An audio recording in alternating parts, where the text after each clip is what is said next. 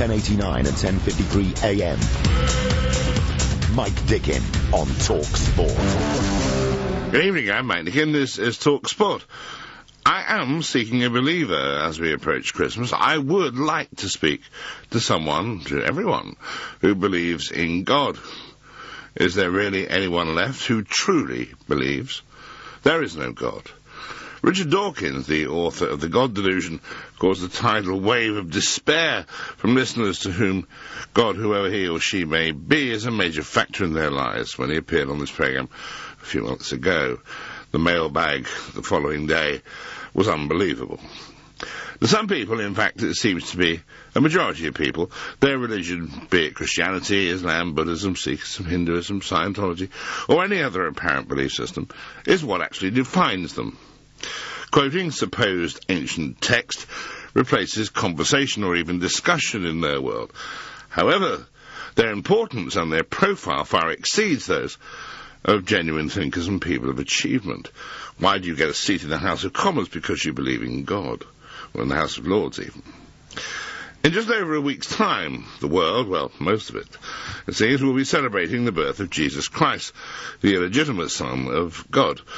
Apparently, even the Christian Bible shows that if there ever was such an event, it happened in September, not December. Like most, if not all, religious texts, it's contradictory. However, the major point of conflict for me is the way the religious among us claim that without religion there is no morality. What arrant nonsense. If you are a believer, be it in Christianity or any other religion, if you believe in God, give me a call. 08704 20 20 20 is our number. I'm joined once again by Richard Dawkins, who is a professor of zoology at Oxford and an evolutionary biologist. Richard, good evening. Good evening. It was an amazing response we had to the programme last time. After you'd gone, we were overwhelmed. I mean, I've never seen a mailbag like it. It was surprising to me that those who wrote didn't choose to phone at the time you were here, but wrote quoting passages from the Bible, from the Quran, from all manner of supposed religious texts, proving their point. But it seems that without those texts, they have no belief. And I wonder how relevant that is in the way you do your work. The text is all. Yeah, it is a bit weird, isn't it, to base your beliefs on a text. And when you're asked why you believe the text, the answer is, because it says so here. So it's a kind of complete circle of an argument. It defies argument. It crushes argument. There is no argument. There is no conversation. There is no discussion. It's just a series of quotations, one supporting another. And the authentication is contained within the same book. So if you ask, well, why do you believe that God said that? The answer comes back, because it says so in the Bible. And that's what I mean by saying it's circular. You see, a lot of the letters said things like, because they care, may God forgive you. I'll pray for your soul. Yeah, I get a lot of that. You'll rot in hell. Yeah. And I think, I feel sorry for the people that say that, but I appreciate their concern for my health and welfare, as if God could make any difference to it, you know. I don't have any fear of being struck down by God, because there isn't one. I do have fear of being struck down by man who is deluded by his delusion in God. Do you see what I mean? Yes. In other words, the warmongers among us. But I'll tell you what, let's reverse the pattern of the last programme, because I think one or two people would like to have a word with you. Is that okay with you? Yeah, that's fine. Fine. Let's go, first of all, then, to Adam in Guildford. Adam, good evening. You're on Talk Sport. Good evening. Yes, sir. Hi, yeah. I hear what you're saying about people quoting the text and all of that from the Bible and everything. My experience is like a real experience that happened to me, which has showed me that, for me, Jesus is the Son of God and the truth. See, what happened to me was I got hooked into drugs, and before I knew it, I was smoking cannabis every day for 6 years. And that caused me to have a breakdown, and I got put on to loads of medication. And, oh, sorry, I get a bit emotional. But what happened was, after I got put on the medication, I got better. But then I started doing the drugs again because I was feeling better. And then I was on smoking cannabis every day and on equivalent of up to 60 milligrams of Prozac. And then I started to have another breakdown. Where does God come into this? I'm sorry, but it's... Oh, right, okay. It's just come in. And what happened was, I was literally having another breakdown, and even though I was on the medication to stop it, and a friend of mine invited me on an Alpha course, which is like the Meaning of Life Christianity course. Right. And at the end of it, someone said, would you like to be prayed for and filled with the Holy Spirit? And I was like, I was just needed, divine intervention. And I said, yes, please. And as soon as I said that and someone prayed for me, I felt this warm glow come upon me. And it was just, I felt this love as well. And straight away, I just knew something had changed. And all my cravings for the drugs went, and all my cravings and all my need for the medicated drugs went as well. And the doctors had literally given me a 3-year plan to come off the Prozac, and just like that, I didn't need so all of a sudden, anymore. you no longer were a drug addict, you no longer wanted to be a drug addict, you no longer desired the drug, and you're saying that God intervened. Yeah, it was a miracle. And I know, and before that happened, I'd be like, what you're saying now, you hear all of this, people quote the Bible, but why is that more true than what Islam said or what Buddha says? But for me, it was an experience. All right, well, let's put the points you make to Richard. Saved from drugs by a warm feeling when someone prayed for him. Well, I'm delighted that you got a warm feeling, and I'm delighted that you managed to come off the drugs. Why do you think God let you go on the drugs in the first place? Wouldn't it have been better if he'd stopped you going on in the first place? Well, he gives us free will, because otherwise we'd be robots. So it's free will then? Yeah. I mean, he wants us to have a relationship with him, but we've got to have free will to say, we've got to be humble to say, I want a relationship with you, but our free will, he gives us free will to do what we want to do, Well, as I say, I am delighted for you, but does it occur to you that the brain is a remarkably complex organ and easily capable of having hallucinations? What you've described is very much not, you surely must see this, not convincing evidence for the existence of any kind of supernatural being. I can see your point where you're coming from, but for me, it was of supernatural power. It was a love undescribable, and from that day, which was 3.5 years ago, I have a deep joy, a deep love, a deep self-fulfillment of that I know I am loved by God. And do you follow all the other teachings, therefore? Pardon? Do you follow all the other apparent teachings of God? No, I believe God wouldn't want to confuse us and have loads of different truths. He'd only want us to know one truth, and Jesus is the truth. It's a similarly touching story to that of George W. Bush, who, as you know, was a drunk. And he was saved from that by his belief that he was a born-again Christian. It seems to have worked for him. It seems to have worked for you. It led him on to invade Iraq because God told him to. Let's hope it doesn't lead you on to any similar mistakes. Indeed, and good, well done for stopping the drugs. At least that is an achievement you can always put down to your good self, I think. Thank you very much for the call. More in a moment. This is Talk Sport. Once upon a time, there were 3 beautiful girls who all worked for a major electrical retailer. They were each assigned very hazardous duties. Customer services manager to check out for, please. But I took them away from all that, and now they work for me. Listen to Angel Delight with Hawksby and Jacobs and the Comic Gadget Angels for the chance to win a paradise playground of great gadget gifts for the angel in your life. Play Angel Delight all next week on Talk Sport with the Comic Gadget Angels on a mission to keep Britain's men out of the doghouse this week. Believe in the magic. Stay with me. Of a little bit of ice. Stay with me. Magners Irish Cider. Time dedicated to you. Britain's greatest super middleweight and boxer of the year, Joe Calzaghe, defends his title for a record 20th time against American superstar Peter Manfredo Jr. from the hit TV series The Contender in what promises to be one of the most exciting events ever at Cardiff's Millennium Stadium, April 7th, plus a full supporting action-packed card. Book now for the boxing event of next year, 7th April, Millennium Stadium, Cardiff. Call C-Tickets on 0870 060 3794. That's 0870 060 3794. The changeover date for the construction industry scheme is nearly here. From April, contractors will need to complete monthly returns to HM Revenue and Customs, detailing all payments to subcontractors. Returns will need to be made by the 19th of each month, which means there's no longer any need to worry about individual vouchers. To make sure you know what to do, visit new-cis.com or call 0845 366 7899 and make sure you can relax this April.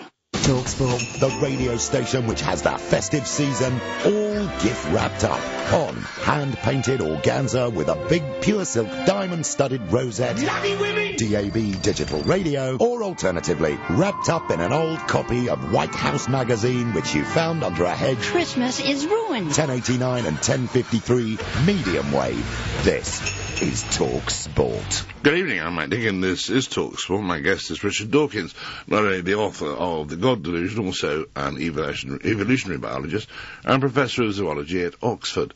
Mark joins us from Manchester. Mark, good evening. Good evening, Mike, and good evening, Professor Dawkins. Good evening. I've had some sort of scientific training. I'm trying to come at this from a sort of non-scriptural type of God approach, but I do have some belief in that dreadful kind of thing, in quotes, something, if you like. That I'll just give you a couple of analogies if you'd just like to comment on them.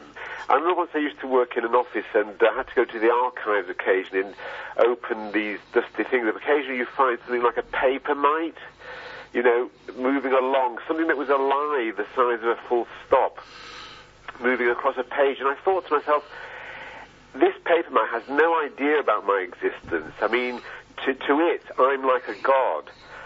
And so, in a sense, how can we, in a way, preclude the existence of something as greater than us as we are to the paper mite, because our perception is limited? And in a way, I think sometimes we are arrogant as man to think that we are the kind of the apex of evolution. But using that kind of analogy, you know, in Hamlet it says there are more things in heaven and earth than are dreamt of in your philosophy, Horatio. And I think that if you take that a kind of example, there could be something that, because of our limited perception, just as a paper mite, you know, if I sort of shook the book, it would be like an earthquake for that paper mite. And can you see the kind of direction I'm coming from there? Yes, I think it's a persuasive analogy that we oughtn't to be arrogant and think that we know everything. One of the beauties of science, one of the beauties of the scientific worldview is precisely that it doesn't know everything and knows that it doesn't know everything and is humble about it. So I have no doubt at all that in, say, 500 years' time, science will uncover things so wonderful, so marvelous, and so different from what we know, that anybody today would be gobsmacked in exactly the same kind of way as, say, a medieval peasant would be by being confronted with, say, a Boeing 747 or a mobile phone today. So let's by all means be humble. What is not particularly likely, however, is that this wonderful thing in 500 years will just happen to be the God that the Christians or the Jews or the Muslims happen to have imagined. It'll be something far grander than that, probably far more mysterious than that. Well, I happen to agree with you on that. I mean, but to me, the analogies you gave us kind of technological things, but I'm talking about something that is actually living, but far greater than us. Just as, you know, going back to the paper mite thing, if you forgive me doing that using that analogy, there's no reason that something like that exists that might sort of through our evolution we make. Mark, can I just ask you, when you think of God, what picture do you get in your head? I don't, because I know that if I could get a picture of God, I would have to, in a sense, be on the level of that kind of level of evolution. But through this analogy and through a sense that there is something miraculous in quotes, if you like, as Professor Dawkins was saying there, that in time we will come across that we have no perception, we can't even begin to perceive what it will be like. But there is something, just as in a way I could create the world for that paper mite by, you know, building it a sort of playground of paper in shapes and things, and he wouldn't know what was doing that to it. Well, I think that it's very likely that there will be aliens in outer space on other planets which will be so far advanced compared to us, that we would treat them as gods if we were ever to meet them. So I think that there, in a sense, are gods out there on other planets. What I don't think is that they just happened. I think if there are godlike beings, they will have come about by some process such as evolution. They will have come about late in the universe as the end product of an evolution-like process. Yes.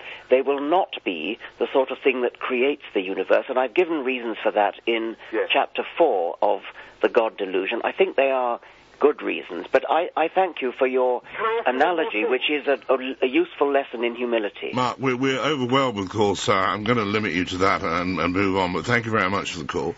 We'll go to Yorkshire and hear from Chris. Chris, good evening, you're on TalkSport. Good evening. I must admit, I phoned, I heard your opening comment that if there was anybody who believed in God, please phone.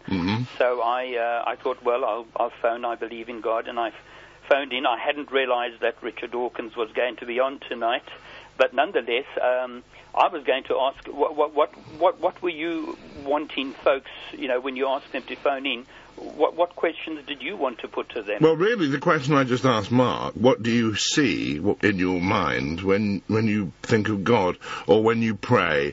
Where do you think he or it, she is? Okay, I guess, that is difficult in a way, in that one hasn't seen God, so I perceive him as being a spiritual being that exists throughout his universe, not just localized in one little corner, and so, I perceive him as a spiritual being that is self-existent through the whole universe. And is he there for those who live in parts of the world where they don't believe in him because they've never heard of him? Is he there for them as well? Does he give them divine guidance, even though they don't know who the hell he is? Well, I would certainly, I'm speaking from a Christian perspective. So yes, I believe that God is in his whole universe, and the people are meant to seek after him. In fact, I think he's given us plenty of evidence of his existence just in the very things he has created. Such as? Sorry? Such as what? Oh, sorry. I was just thinking just the wonder of creation. I mean, from the greater things of stars and planets and things to the very minute things at the bottom of the ocean. And there were pictures in the newspaper just recently of some incredible creatures, in the depths of the ocean, and some little shrimp that, live near boiling water and stuff like that. Creation is just marvelous. That, of course, is all explained by evolution in great detail. Really, there's no excuse for using that kind of argument for the existence of God ever since 1859. Well, I would beg to differ there in that, there are so many books on the market these days arguing very strongly in favor of, evolution and creation. And certainly I've read a little bit of a sprinkling of these. And I don't think the answer is as cut and dry as you like to make it out to be. Okay. Thank you. So your belief is unshakable? You never question your belief? Oh, I throughout life, I'm 55 now, and throughout life I've often sat and thought and about the things I've come to believe in. Faith is not unquestioning. Faith does question. Faith does examine. And faith looks for facts to build upon. So yes, I have read books, and I've read the opinions of the evolution view and those who are against evolution. So yes, I am thinking about one of the questions I find unanswerable is, if there is a God, where was he when the tsunami happened? What was he doing?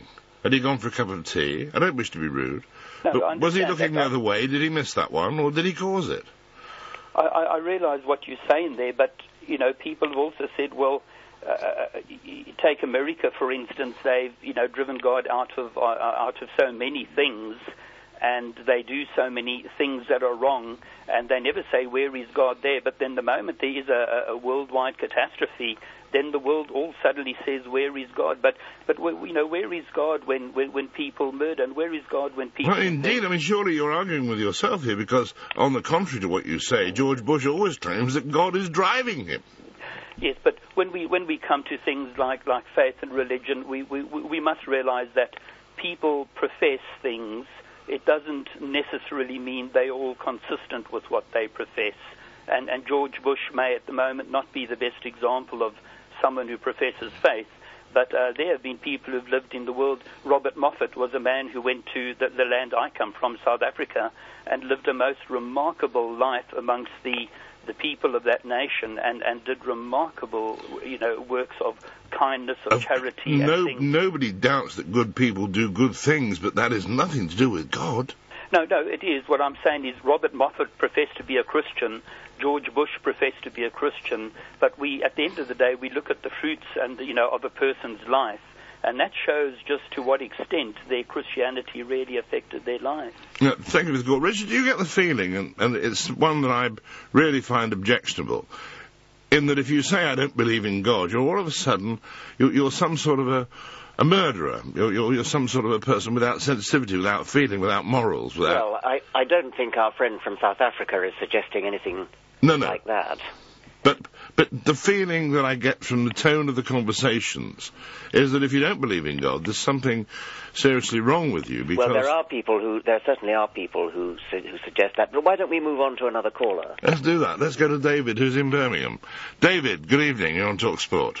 Hi, Professor Dawkins. My question to you, I personally am an atheist and a humanist.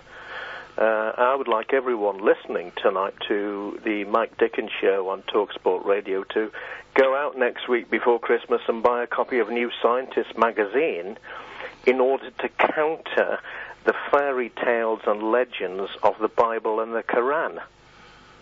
Well, New Scientist would certainly be one thing they might buy. I might suggest they could go out and buy a copy of the God Delusion. I didn't see that one coming. Yeah. God. This is, David, is this, are you almost an evangelist for atheism? You're quite right. I mean, I don't have any shares in New Scientist. In fact, I don't have any shares whatsoever. I'm speaking mainly to counter the minority of people who are following unbelievably in the highly educated people of England, Wales, Scotland, Northern Ireland, Republic of Ireland, still following Roman Catholic religion, Muslim religion, Church of England, fundamentalist Christian, as one of my own relatives is. And it appears to be, Professor Dawkins, something that is beyond rational, clear, logical thinking. Well, I think that is exactly what it is, as a matter of fact. I think you're perfectly right about that. It is beyond rational thinking. But can we just tidy that up? What does that really mean, beyond rational thinking? Does that mean that people who believe in God are irrational? Well, I think that faith is something that you believe in spite of a lack of evidence. If there were evidence, then you wouldn't need faith. You'd believe in it because of the evidence. And so that's pretty much what faith means. It means belief in something where there is no evidence. And it's even thought to be a particular virtue to believe something that the less evidence there is, the more virtuous you are to believe it. Okay, we'll take a moment there, and then we'll return and talk with Lawrence and Telford and all the others who follow. 08704 20 20 20 is the number. My guest is Professor Richard Dawkins. We're talking about the existence of God. His book says The God Delusion. What do you say? This is Talk Sport. Ho, ho, yo, boys and girls, bad Santa here, check this out. I've ditched the sleigh, yeah, it was well 80s, nang, and I've bagged myself this fly, new Aston Martin V8 Vantage, thanks to Talk Sports special Hello competition. Rudolph is gonna be well vexed, thingy, beautifully impressing the ladies in a gleaming new Aston Martin V8 Vantage by entering Talk Sports Hello reverse auction, where the lowest unique bid at the end of the auction wins. Text WIN followed by your bid in pence to 88821. Bidding is open till 5 p.m. on December 22nd. Bidders must be 16 or over. Bids cost £1.50 plus normal text charges. See talksport.net for terms and conditions. Hello is a syndicated promotion. Thank you. If your Christmas wish is to tick more presents off your list without getting ticked off by wasting time, you're in luck. At Argos, you can use our quick pay kiosks to pay for your goodies, then go straight to the collection point to pick them up.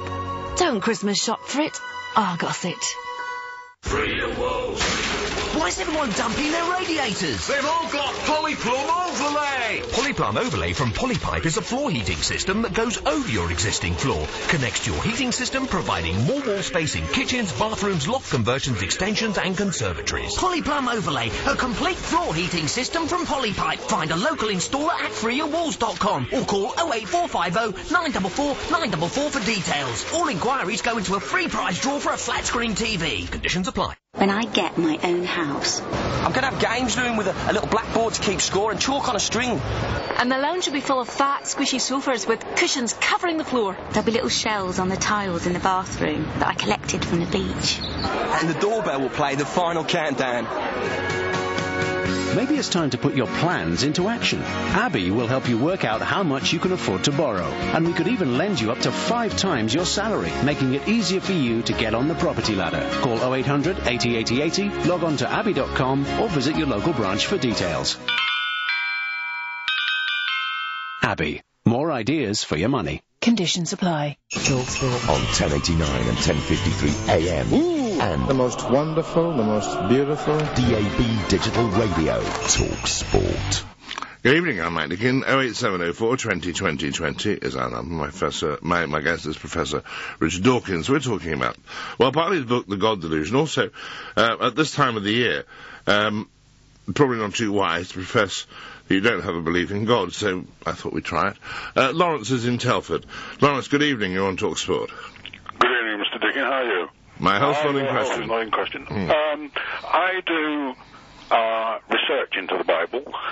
Jesus Christ talks about the end of the world, which I think is a very significant event. He talks about the Great Tribulation, and we should try and escape it if we can. The Great Tribulation is in Matthew 24. It's Matthew 24:15, and there's a reference back to the book of Daniel, which is Daniel 11:31. And if you track back, you can pick up a countdown to the end of the world, which starts at Daniel 11:13, which is Stalin, the king of the north, in code. The Bible is written basically in code, and it's up to intelligent people to try to interpret it. Verse 14 is the robbers of thy people who are the Nazis. Verse 15 goes to the chosen people who are the SS. Then it comes on to verse 16, who is Churchill, who stands in the glorious land, which by his hand is consumed, and was helped out by Leaseland. We then jump to President Clinton and Monica Lewinsky, who figure in verse 17. He turns into a lame duck president. He then goes this is a prediction of a book that was written, what, 600, 700 years ago? 536 BC. Right. I thought that the programs like this had some sort of filtering to keep nutcases off them. Isn't there some sort of filter? There is a filter, yes. It clearly decided that this was a valid point of view. When is the end of the world then, Lawrence? It's in the book of Revelation. Can you give me the date? No, it's a secret. Ah, yeah, thanks. Well, it would be, of course. Colin is in Leeds. Colin, good evening. You're on TalkSport. Hi there. I'd just like to say that I believe in God, and I'm schizophrenic. Does that mean my belief is a delusion just because of my illness? Like Richard Dawkins says about... The fact that you're schizophrenic has nothing whatever to do with your belief in God. But belief in God, I believe, is a delusion, but it's purely coincidental that you happen to be schizophrenic. Right. Why did you ask the question? Because I always worry about my beliefs and the thoughts I have in my mind. I guessed it was a worry. What do you worry about? The fact that you don't want to believe, and yet something leads you to it? That I do believe. Right. I know I believe. Because I always profess and tell people about God and stuff like that. You know, it's one of my main interests is religion. But it tends to be that schizophrenics delve into religion a lot more so than other people. So is it... Because I have some doubts in my mind about whether it is a delusion in itself.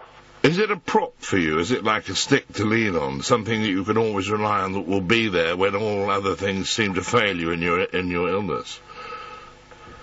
No, it's just something I really believe in. Okay. Colin, as Richard explained, the delusion has nothing to do with your illness. Let's see what Alan in Coventry has to say, because I think it's somewhat different. Alan, good evening. You're on Talk Sport. Good evening, Mike. Yes, sir. First, thank you for the many shows I've listened to you. I don't always agree with you, but I do respect your forensic approach to many issues. Mike, I take issue on the matter of atheism. I believe in God. I believe in Jesus Christ. But I try to understand where you're coming from and your colleague, your speaker. My point to you and all atheists out there, I think you're basically all foolish. And why? You prove to me that God doesn't exist. How can you maintain scientifically your position unless you can disprove scientifically the existence of God? Right. Do you believe in Zeus and Apollo and No, I'm Thor? asking you. No, I'm asking you. Yeah. There have been hundreds of gods that people have believed in, and let's just take Zeus, or let's just take Apollo, or Thor with his hammer. Can you prove that Thor with his hammer doesn't exist? No, you can't. So why then do you challenge me to disprove the existence of your God? It's just your God. No, but what you're saying that people who believe in God are deluding themselves. I'm not saying that people who believe in God are necessarily basing that on evidential. Have an evidential basis, but neither do you have an evidential basis for your atheism. You surely scientifically, and the chap who phoned in about new scientists, surely to propagate atheism, you have to have a scientific basis that God doesn't exist. Well, I think I do have it, but before going on to that, I just wanted to point out to you that I presume you don't believe in the flying spaghetti monster. I presume you don't believe in pink unicorns. I presume you don't believe in Thor with his hammer, but you can't disprove any of them. So the mere fact that you cannot disprove something is no reason to believe that it does exist. If something can be neither proved one way or the other, then surely we have to keep an open mind. Well, I have an open mind about Thor with his hammer and about invisible pink unicorns. Do you? I'm not saying I don't. Okay. I'm asking you, do you have an open mind that God may exist? Sure, I do. Mike Dickin and the gentleman who phoned in. If you read my book, you would see that I have an open mind. Well, I'm sorry, I'm very busy. I haven't got time, but I'm not saying I wouldn't have interest in it if I had the time. Yes. Can you, surely, how can you disagree with what I'm saying? Surely you have to be able to disprove God's existence. Didn't you understand a word I was saying about Thor with his hammer? Do you have to be able to disprove Thor with his hammer? I can say that I don't believe in Thor with his hammer, but if someone can prove to me that there are some things that don't really have a great deal of evidential basis. Surely the possibility that God exists in I think, well, from my point of view, the Christian. But why the Christian one? How do you decide which God that you're talking about? Evidence. Let's talk about evidence. Mike Dickin mentioned the tsunami. Good point. It's one of millions. Scott. Yes, but there are also many in existence. The fantastic integrity of nature. How do you explain, for example, scientifically, the ongoing reproductive capacity that within a newborn child is the potential for a second newborn child. Within that child is a further newborn child. Well, as it happens, you've hit upon the basis for Darwinian evolution. That's how I would explain it. Evolution is the answer. You can't prove a negative. The point you're making is wrong simply because you cannot prove a negative. You can prove a positive. You show me a God, and that's a positive. I can't show you there isn't a God, because I wouldn't know where to look. surely I can't agree with you. Surely the most you can say is I'm agnostic. That I could agree with. But Yes, I can't agree with someone who says I'm an atheist. There is not a God. Okay, I'm agnostic about that, and I'm agnostic about pink unicorns and the flying spaghetti monster. But you're open to the possibility that there might be a God. Yes, and are you open to the possibility that there might be Thor with his hammer and an invisible pink unicorn? I've got to work my head round that one, but okay, well, we'll leave you to do that. It'd be an interesting result if at some point you could perhaps let us know, because we could then do a programme. I'm not going to talk about the spaghetti monster because it has to be a personal thing of mine, but I will talk about pink unicorns. Ken is in the Highlands somewhere. Ken, good evening. You're on TalkSport. Good evening, Mike, and good evening, Richard. I'd first like to say to you both that Jesus loves you. Thank you. I would like to tell you the benefits of being a Christian. Right. This is experiential knowledge, Richard, by the way. 28 years ago, I was delivered from the power of alcohol and the power of sin. Just like George Bush. A miracle, yes. Yeah. I received healing after the heart attack. During the heart attack, Jesus came and supported me in that experience, a wonderful supernatural experience with God. Now, as a human being today, I have security in Christ, not in religion. I've got a wonderful purpose in my life, Richard. I've got a new disposition by the grace of God. I've got new thoughts, a new direction in life, a clean heart, joy in my heart through knowledge of Christ. What a wonderful experience. You speak of this knowledge as though it was first-hand. You actually met, did you? Yes. Right. Now, I've got a couple of questions for Richard. Oh, please, sir. In regard to evolution now, Richard, the evolutionist belief is that the evolutionist doctrines, Richard, are actually a belief system, and are built upon two pillars that you know about. The first pillar is nothing produced everything, which is totally impossible, and you also believe that dead matter produced life. Now, for you to believe that is a faith system. You have no proof. Well, there's an enormous amount of evidence for evolution. There are shelf miles of books on it. I can only suggest that you have a look at an elementary textbook of biology and learn something from it. Did nothing produce everything? Well, could you, for those of us that aren't as well versed in the matter as you, could you explain the question for the rest of us? The question is, right, the evolutionists believe that billions of years ago there was nothing, a nothingness. There was nothing at all. And out of that nothing produced some amazing explosion. Well, if there was nothing at all, was there a God? God has always been, Mike. He's eternal. Well, there wasn't nothing then, was there? No. The Bible says very clearly there's a creator, Mike. All right. Design demands a designer, surely. Information demands a source. What about DNA, Richard? Where did the information come from in your DNA when you were conceived in your mother's womb, Richard? There was an impact of information into your cell. Where did that information come from? It came from evolution. I really can only say that you do need to go away and read a book. You don't know what you're talking about. I've written 8 books on the subject. I do know what I'm talking about. There isn't time to spell it out in a soundbite. It is a complicated story, and it is actually a very interesting and fascinating story. You don't need to read 8 books. Just one book would do, but do read something, because you might actually be interested in it. You might actually understand it, and thank you very much for the call. We should take a moment, because we have to do those things. I don't believe it, and I'm told to do it. 08704 20 20 20 is the number. TalkSport. It's as Christmassy as huge credit card debt and yellow snow. The TalkSport Panto 2006 Cinder Beaky. Where is that girl? My helmet needs a polish. With songs. We want to eat cheese. And laughter.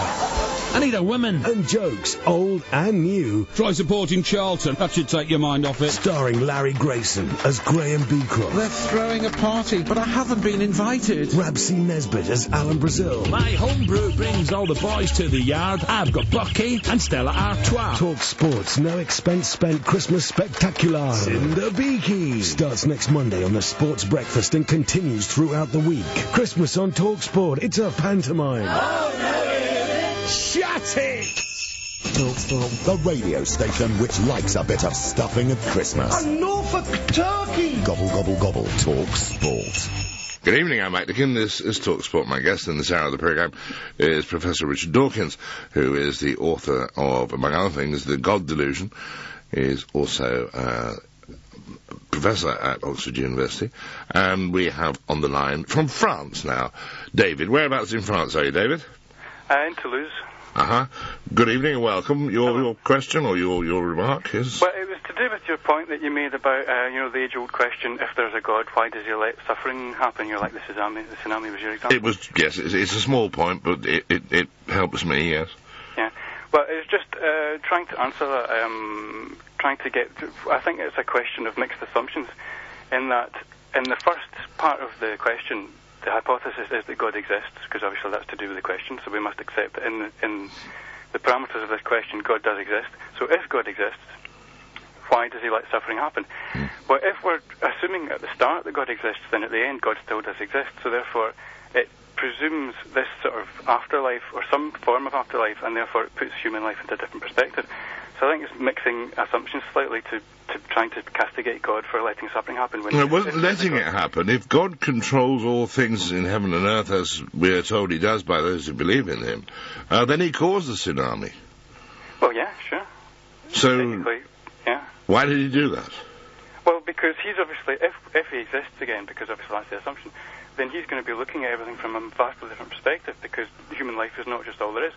So it might, to our perspective here, it might seem a tragedy. Well, it is a tragedy, obviously, a human tragedy. But if we are to look at things from the more spiritual, long-term perspective, he's not going to be seeing things in the same light. So he's going to be saying, yeah, I know you don't like it, but you are now dead and you've come back to me, and this is why it had to happen. I mean, I'm not saying that is the answer. I'm just trying to explain why the question is a bit of a mixture of assumptions. The question was quite simply, if there is a God who cares and loves us all and cares for us all, and has our best interests at heart, why do people die in such desperate circumstances? Why doesn't he just throw the switch? Because, well, the answer to that would be because there are lessons to be learned from our lives in a longer perspective. I mean, that's the answer. I'm not saying whether I believe in it or not. I'm just saying logically that would be the answer. Because you're looking at it from a spiritual perspective, so you've got to answer it from a spiritual perspective. If, on the other hand, then you say, well, God does not exist, well, then obviously you can't create any disasters at all, so that negates the question again. Well, it negates the question in my mind, because as far as I'm concerned, God doesn't exist, so it never even occurs to me to put it into a different perspective. Thank you for the call. Let's go to Perth and David. David, good evening. You're on TalkSport. Good evening. Now, I'm not an educated person, and I hope my question is not too simplistic. I left school at 13 and went to work in farms. However, I am now 79 and have a little experience of life. But the question I'd like to ask a brilliant scholar like Professor Richard Dawkins would be, I agree with him, you see, but I'd like to ask him this. If God does exist, and he created the world and all things in it, and he's a merciful God, why would he put humans on this earth and also deadly insects like the mosquito, which I understand, particularly in tropical countries, has killed thousands of children and adults down through the ages? It just seems so ridiculous. Well, I couldn't agree with you more. I mean, obviously that's a question that should be put to a religious person. Since I'm not a religious person, I believe that humans and mosquitoes are the end product of the evolutionary process, which is exceedingly well understood, as indeed is the process that causes tsunamis. It's caused by a shift in tectonic plates. We are coming, I mean, these are all phenomena which are very well understood. Mosquitoes exist despite their terrifying capacity to carry disease for us. Mosquitoes exist because Darwinian natural selection has favored mosquitoes and their ancestors in the past, and has also favored the malarial parasite that they carry. The malarial parasite does its job very well. Mosquitoes do their job very well, their job being quite simply to survive and pass on their own genes. So I can easily see that somebody who believes in God does have a problem to explain all the unpleasant things in the world, but as an atheist we have our explanation, and it is in this case evolution. Thank you very much for the call. A call that claims that God has been discovered, maybe, in your opinion, Richard, from someone who's... Well, let's see. Diane in London says that we know where God is. Is that right, Diane? Oh, yeah, Mike. Can I also, before I finish, say something about the suffering? I'd like to try and answer that. Yeah, but can we start with your first point here? Sure, yeah. Scientists have found God, and I would have thought that Professor Dawkins would know this, in the sense that physicists have discovered the unified field of all the laws of nature that govern the universe as being at the basis of the universe, not as a person, but as an impersonal state of being or consciousness. And if you look around at the order in the universe, the movement of the planets and growth of plants and so on, there's clearly intelligence at work. It's not random. And that same intelligence can be found within our own minds. Well, there are all sorts of contradictions there. Scientists are indeed searching for a grand unified theory, and my great hope is that they will discover it. You can, of course, give the name God, if you wish, to that grand unified theory, but that's very different from saying that it's a conscious intelligence. There is absolutely no evidence whatever for any kind of conscious intelligence. What you're talking about is a grand unified theory which might be given the name God, and you're at liberty to give it a name like that. Einstein might have done the same, but Einstein was adamant that he did not believe in any kind of personal intelligence, any kind of personal God. The point is, I think, that if you have found the field of the universe, the source of the universe, the source of all the laws of nature, even though scientists cannot prove it because it's transcendental, they've reached the limits, you then have to go to a subjective way of proving it, and that can be found within our own minds, within our own intelligence, because what people find when they transcend is that they are contacting that same absolute field of transcendental intelligence, which is also objective to scientists. On the subjective level, you can prove it by going within. You cannot prove it scientifically, I accept that. Do we have to go and see a little man sitting on something cross-legged playing a sitar? You can come to anybody like myself who can teach transcending. There is a technique for teaching the mind to go inward to the source of intelligence, which is the same intelligence that governs the universe, and that same intelligence enables us to fly. This is the yogic flying, isn't it? Yeah. Yes, because which I witnessed firsthand, which was people bouncing up and down on a mattress. That's the first stage, Mike. You see, because we have this potential to fly and can develop the ability to fly, because we have this power of the universe within our own mind. You can fly, can you? Have you flown? Yes, but only at the hopping stage. And that's You're at the hopping stage. Have you seen anybody fly? Well, yes, in the sense of the hopping stage, but when we're all... How long is it going to take before we get airborne? You see, I witnessed this 30 years ago, and it doesn't seem to progress very far. No, Mike, that's because you're not doing it and the professor's not doing it, because we're in one field of consciousness, like a whole ocean. Yeah. If so many waves on the ocean are still, shall we say, impure, I don't like to use that word, no. But if just a few of the waves are pure water and the rest are polluted in some way, then you won't have much very, very pure water around. Okay, Not a good analogy. Thank you very much. No, it's very, very kind of you to call. I did actually witness this I think it was in Birmingham, and I was very impressed. But I could actually bounce higher than they could, which upset them a touch. We won't pursue that. John T. is in Surrey. John T., good evening. You're on Talk Sport. Right there. This is a question for Richard, really. I've been listening to a lot of your lectures, especially in America. Oh, what, on the website? Yes, on the website. RichardDawkins.net. Yeah, RichardDawkins.net as well. I don't know if you saw the God's inbox. Yes, that was lovely. The other day, which is wonderful. Very funny, yeah.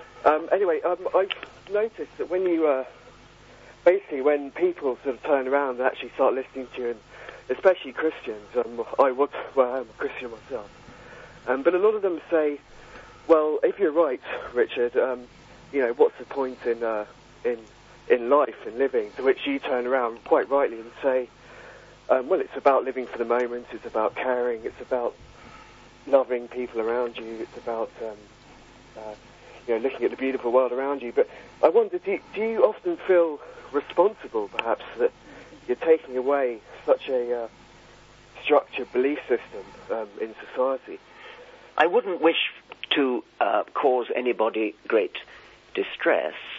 But I do think that if you take a rational, scientific view of life, you soon realize that the purpose that your life has is the purpose that you give it.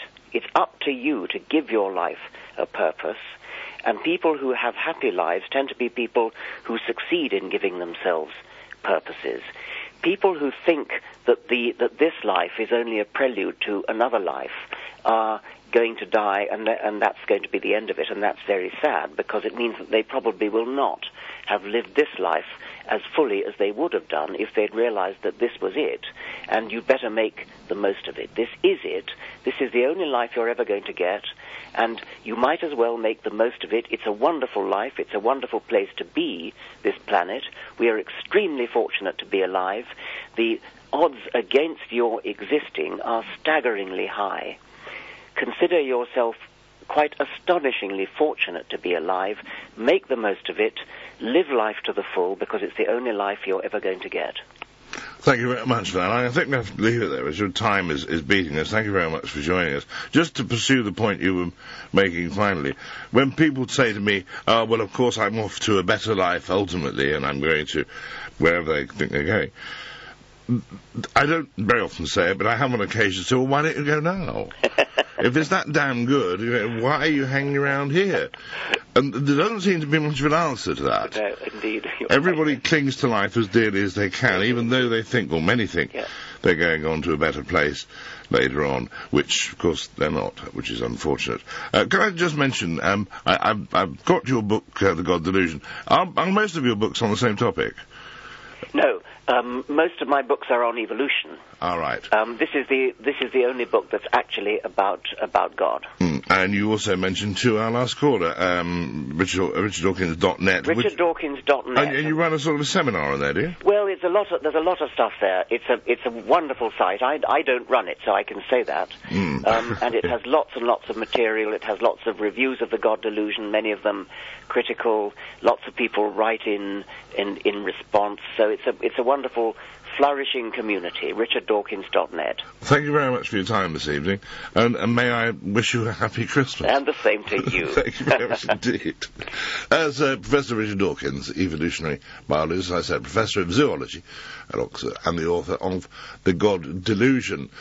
Well, I hope you enjoyed that. If you want to continue talking about that, but I'm afraid without educated Richard Dawkins, you can continue to talk with the ignorant me, but also one or two other topics we might approach in the next couple of hours. This is Talk Sport. The reference that proves the existence of God, because you said there are many scientific statements within the book that prove the existence of God. You have yet to give me any whatsoever.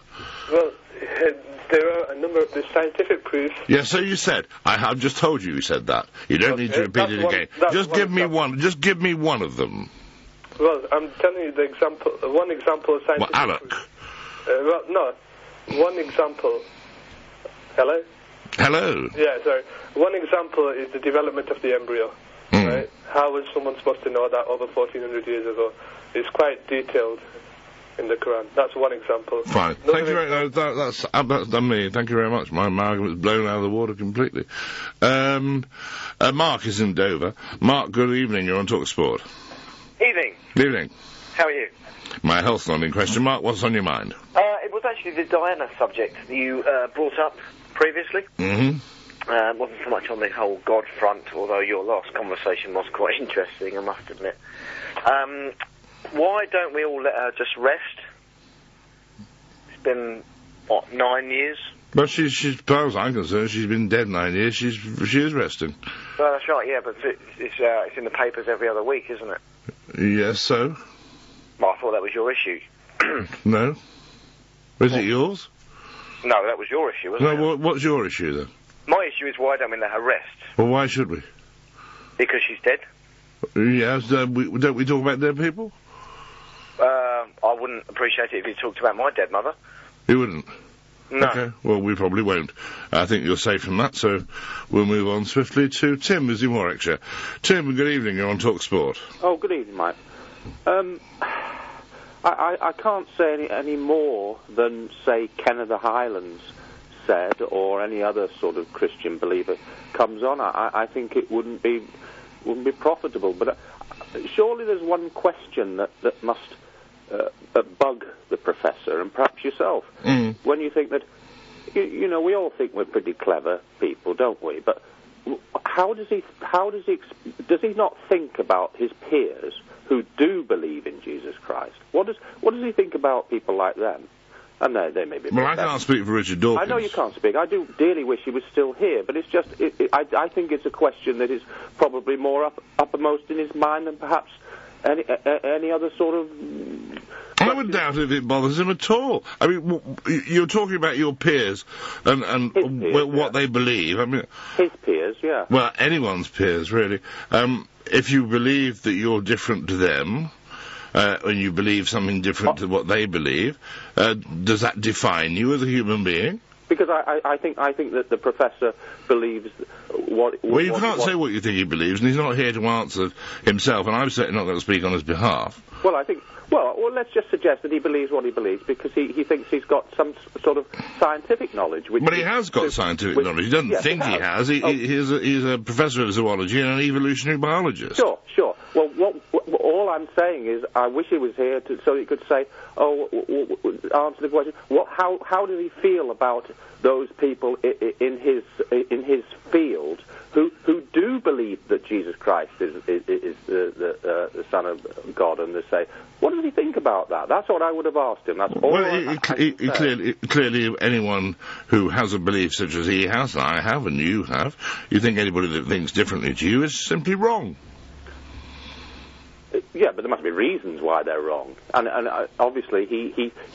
What I've got from the last hour is that he believes he is right because he is able to explain things in a scientific way. Because his analytical process leads him to that belief. If that is a belief, and with me, it's which is not such an intellectual approach, maybe, it is quite simply that I know in my own mind that there couldn't possibly be the creature, the person, the whatever it may be, that people worship and call God. It just, to me, it's quite laughable, but I don't want to laugh at you or anyone else that has that belief.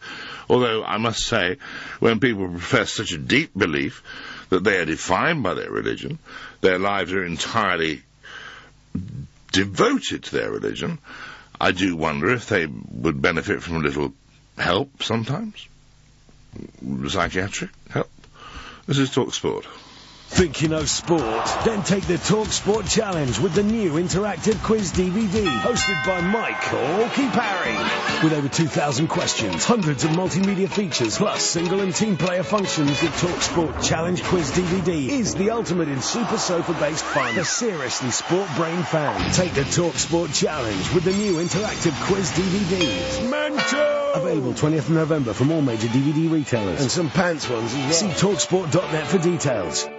When your van's a big part of your working life, it's nice to know that Norwich Union Direct work as hard as you do. One of their van insurance experts worked out the cover I needed over the phone. No form filling, and I got a great quote. Their 24/7 claims line's great too. In fact, it's midnight now and I'm calling to let them know I've had an accident. For van insurance with up to 70% no claims discount, find out why with a choice of the professional and call Norwich Union Direct on 08000 560 510 or visit norwichunion.com/van. Insurer standard terms and conditions apply. No claims discount applies to the risk element of the premium only. Cover not available in Northern Ireland.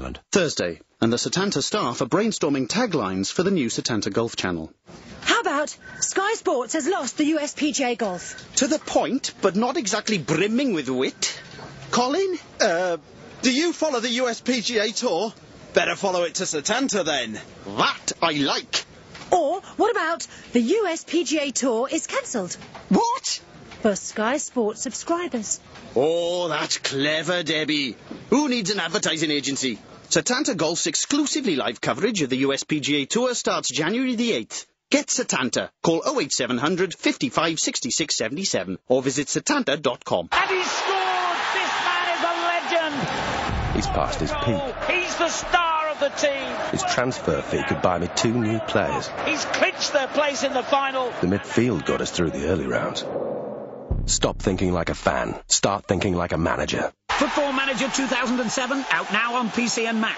TalkSport, the radio station for blokes who don't raise their gift expectations much anymore. There's no Christmas in the army, Captain. On Angela Lansbury in a cheeky, revealing, sexy cut-off Santa top, fetching hat and nothing else. Folks, I have an announcement to make. DAB digital radio, or alternatively, a pair of white socks, a gun rack, and one of those singing fish. How horrible our Christmas will be. 1089 and 1053 medium wave. This is Talk Sport.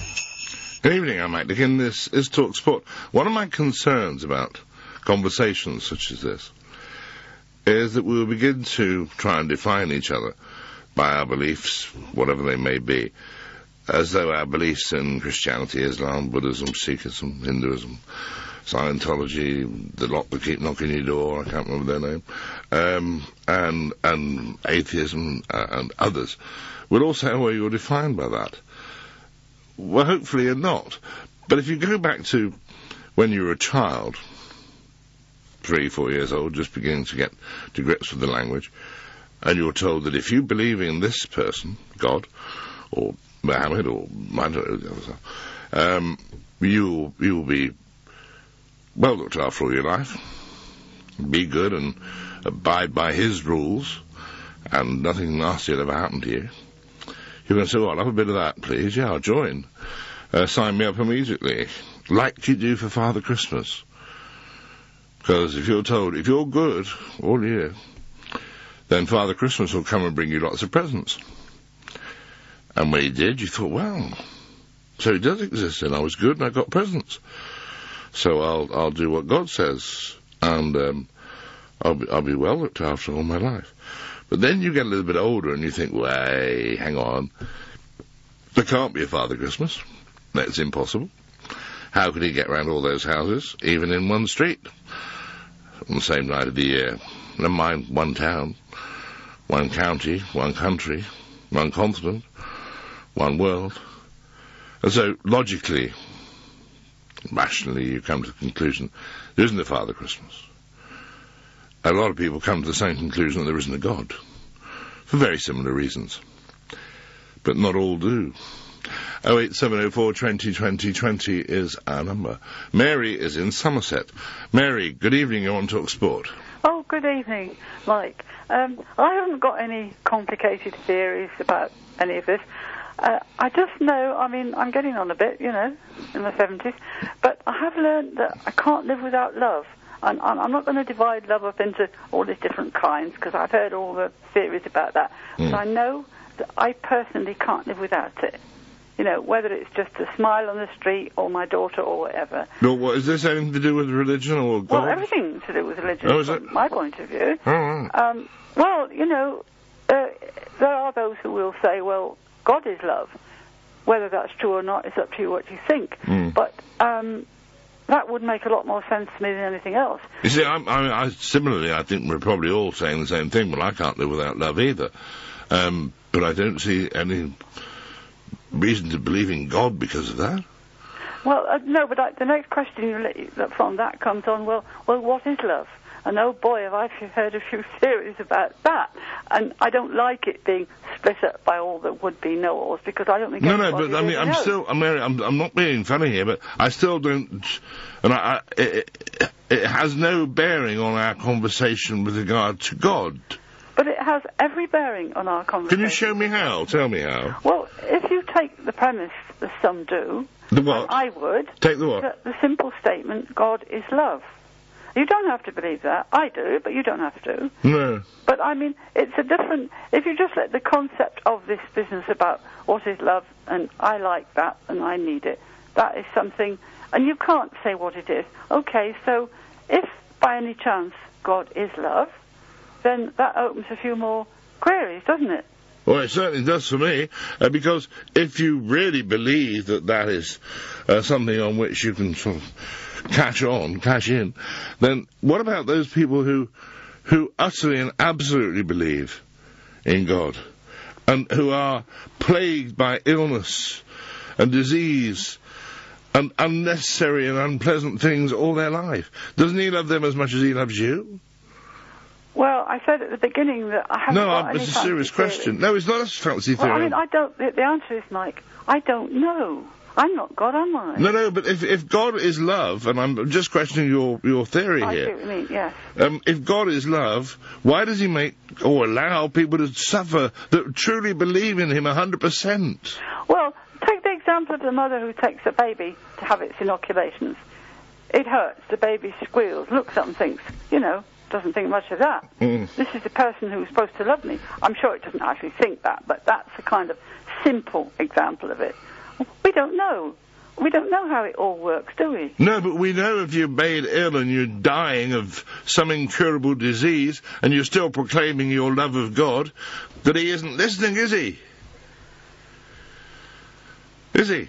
Well, it looks like that. It does, doesn't it? I don't actually think that. No, you don't want to think that because you're very comfortable with the simple statement that God is love. Don't put words into my mouth. Well, I'm not. That's what you said, isn't it? You said you're very happy. You don't want any theories. You just want to believe that God is love. No, I didn't say I don't want to have any theories. I said I haven't got any because the older I get, the more I realise that the less I know. I've heard a lot of the theories. I'm sure you have too. All I know is this one fact, that love is a real big mystery. Don't ask me what it's But it is. Certainly anybody can explain love is doing well. Thank you, Mary, for the call. But it has nothing to do with God. And I don't think anybody listening to this program, anybody on the planet, would say they don't want to be loved. Maybe one or two would, but I can't think of any. There are quite a lot who don't seem to be loved very much, and there are a hell of a lot who claim to love God with all their heart and mind and body and everything else, who suffer daily from tragedy and terrible illness and disease, and they still go on proclaiming their love of God. But if God dare let them suffer like that, where is the love? Well, of course, it's not where is the love, it's where is the God? There isn't one. 08704 20 20 20 is our telephone number. Having said that, I've just been struck by some sort of intervention because my screen has suddenly let me down, so I shall have to ask one of my colleagues to tell me where Mark in Hertfordshire is. I'm in Hertfordshire, that'll do. Mark, good evening, you're on Talk Sport. Yeah, hello, Mike. Hi. I've just had a really sort of idea that maybe you don't have to actually see something to believe in it. You can actually believe in it without seeing it. Yes, that's probably true. Because mythology states, and as you know, you see pictures in mythology of like Thor with his hammer. So you know. You see pictures of what? You see pictures in mythology. Yes. Of like Thor with his hammer, so you know he exists. Yes. You've seen pictures of Jesus, so you know he exists. Yes. But you can't actually prove that you can see a picture of God. So. Well, you do see pictures of God in religious texts and Bibles. Yeah, but only in that context. You don't actually see what you would call. So you think that if somebody's done a drawing of someone, something, some object, then that object must exist? Yeah, but only as a material object. You're not. It doesn't need to exist at all. It's in your mind. Exactly. So what you actually seeing, you're seeing what you want to believe. The point is what? I'm sorry, you confused me.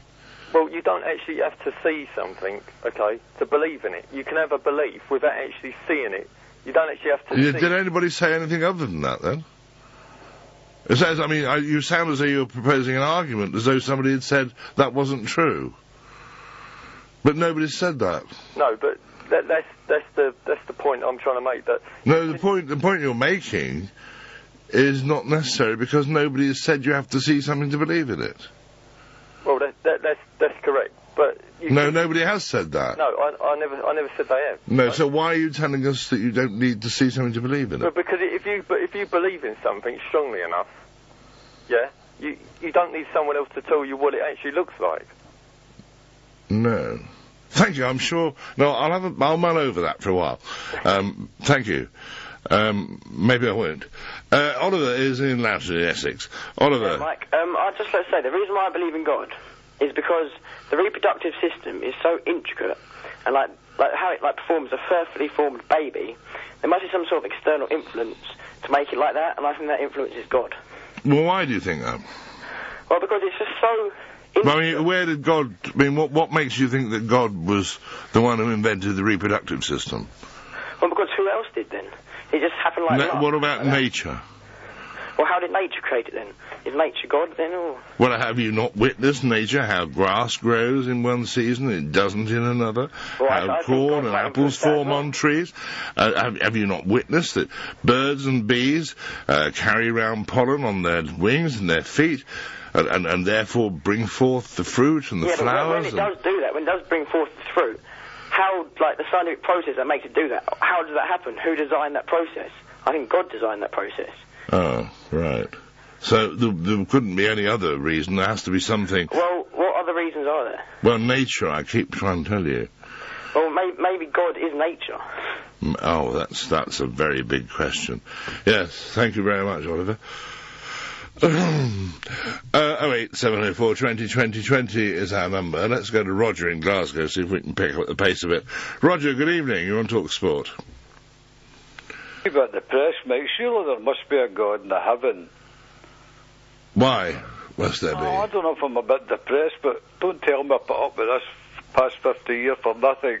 Well, if it's so good, Roger, the next place you're going to, why are you hanging around? I can make a joke about that, Mike, and say they told me that suicide was a sin, I would go to hell. Right, you mentioned, right, for people that's into God, why, if there's a God, do these terrible things happen on earth to mankind? No, tsunamis and God knows what, right, for us a God. But it's explained in the Bible. When I was taught as a kid, I think most of the Christian world were about Adam and Eve and stuff, and no, Eve eating the apple and then we get evicted. No, God threw us out of Eden, didn't he? Yeah, so the people that were, just to take the tsunami, and it was but a small example, just to take the tsunami as an example, so the thousands of people who died in terrible circumstances, the families who were ripped apart, the children who were left homeless, the children who died, they'd all eaten the apple, had they? They'd all offended God, so he thought, right, I'll drown the lot of you. No, please, give me a break. This is Talk Sport. The Battle of Little Bighorn, 2041. That's the year of my final payment for my plastic surgery. The battle with your credit history can be a right moger, but not any longer with the Top Sport prepaid debit card. So it doesn't matter if you've been knocked back, blacklisted or laughed at by the man in the post office. The Top Sport prepaid debit card is your knight in shining plastic. The Top Sport prepaid debit card. They'll give one to absolutely anyone. Click TalkSport.net now. I've always believed in the magic. Stay with me. Of a little bit of ice. Stay with me. Magna's Irish Cider. Time dedicated to you. The changeover date for the construction industry scheme is nearly here. From April, contractors will need to complete monthly returns to HM Revenue and Customs, detailing all payments to subcontractors. Returns will need to be made by the 19th of each month, which means there's no longer any need to worry about individual vouchers. To make sure you know what to do, visit new-cis.com or call 0845 366 7899. And make sure you can relax this April. Oi, van drivers, is your van insurance in need of a damn good seeing to? Then give Budget Van Insurance a bell. They'll grab hold of your premium and squeeze it till it begs for mercy. Result, you get the cheapest quote from over 13 top insurers. And get this, you could save up to 177 quid. To call in the heavy mob, get on the blower to Budget Van Insurance on 0800 247 247 or go to budgetvaninsurance.com. Budget Van Insurance, it's a van man thing. Saving up to £177 is based on a survey conducted in May 2006. Free your walls. Why is everyone dumping their radiators? They've all got Polyplumb Overlay. Polyplumb Overlay from Polypipe is a floor heating system that goes over your existing floor, connects to your heating system, providing more wall space in kitchens, bathrooms, loft conversions, extensions and conservatories. Polyplumb Overlay, a complete floor heating system from Polypipe. Find a local installer at freeyourwalls.com or call 08450 944 944 for details. All inquiries go into a free prize draw for a flat screen TV. Conditions apply. On 1089 and 1053 AM. Look! And on Preview Channel 723. Meet the new star of the Christmas show. Talk Sport. Good evening, I'm Mike Dickin. This is Talk Sport. You know what we're talking about. I was just thinking about other factors that come to mind when we talk about a belief in God. There are no advantages to not believing in God. Being an atheist doesn't bring you any credit at all. In fact, quite the reverse. So there are no reasons to say, I don't believe, other than that you don't believe. But I don't care if anybody else believes. It doesn't matter to me. I'm not on a crusade. Except I worry that people may be spoiling their lives, or allowing their lives to be spoiled, by this continual claim to believe in God. And I don't honestly, truly believe that many, or all who say they do, actually do believe in God. They just don't say they don't. If you go into court as a non-believer, and you're asked to swear to God on the Bible and all the rest of it, and you say, no, I don't do that, everybody automatically assumes you're a liar. Anything you say after that is ignored.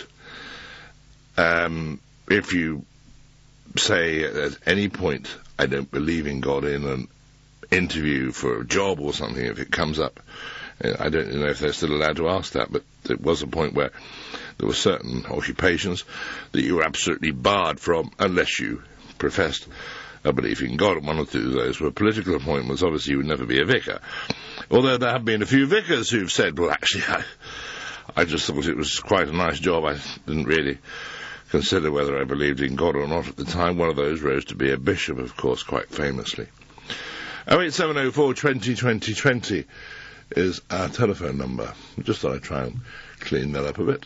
James is in Manchester. James, good evening. You're on Talk Sport. Hi, Mike. My main point, I come to a minute, just while I was listening, I heard somebody say about why is there suffering if there's a God that loves us. I think one of the early callers sort of mentioned that we can't see it from... I'm an agnostic, so I'm just kind of playing devil's advocate in a way that... When you say you're agnostic, can we just be clear what we mean by that? It means I have an open mind on it. It means you're not sure. I'm not sure. You're keeping your options open. Yeah. I think playing devil's advocate on that one, the suffering thing, that you know, our existence is a longer journey than we might imagine, and the suffering bit is like, you know, the woman mentioned about inoculations on a child, or perhaps as a kind of suffering that we go through that might be part of a larger spiritual journey, like... So sometimes making people suffer from violent illness, sickness, disease, and ultimate death at a very early age is good for us, is it? No, I can't say that bit of it makes sense to me at all, but there is suffering in all lives, and perhaps through some kinds of suffering we can grow wiser, can't we? Which doesn't kill you makes you stronger, is a theory. Like that. I can't answer the big things like tsunami. That doesn't make any sense to me. But maybe that's because, you know, we're very limited in our knowledge. But just to come to my main point, Mike, somebody asked Professor Dawkins earlier on about something coming from nothing. And that's always been my thing about, again, playing devil's advocate. If people who don't believe that there is a creator God, the source, where did the source material for everything we see around us come from? The very question, it answers itself, doesn't it? If there was nothing, there wasn't a God. Sorry, say that again. So there had to be something for there to be a God, didn't there? So if there was a God, why weren't there other things? But how can was God the only thing? Is that what you're saying? That's a bit arrogant, isn't it? I don't know. As an agnostic, I don't know what God, in quotes, is. It's something that... When you think of God, and I think this is a fundamental question, although I haven't had an answer yet. Yeah. When you think of God, what do you think of? Well, I don't know, because I'm an agnostic. Yeah. But what I'm saying is... But you must get a picture in your head, surely. No, I don't. All right, there's some kind of force that's bigger than us. Like the chap earlier on who talked about the comparison between the insect and the human being. Something that's far greater in understanding than us and power than us. And this power is what? Circling the world. I don't know. Because God doesn't only look after us, He looks after all the animals.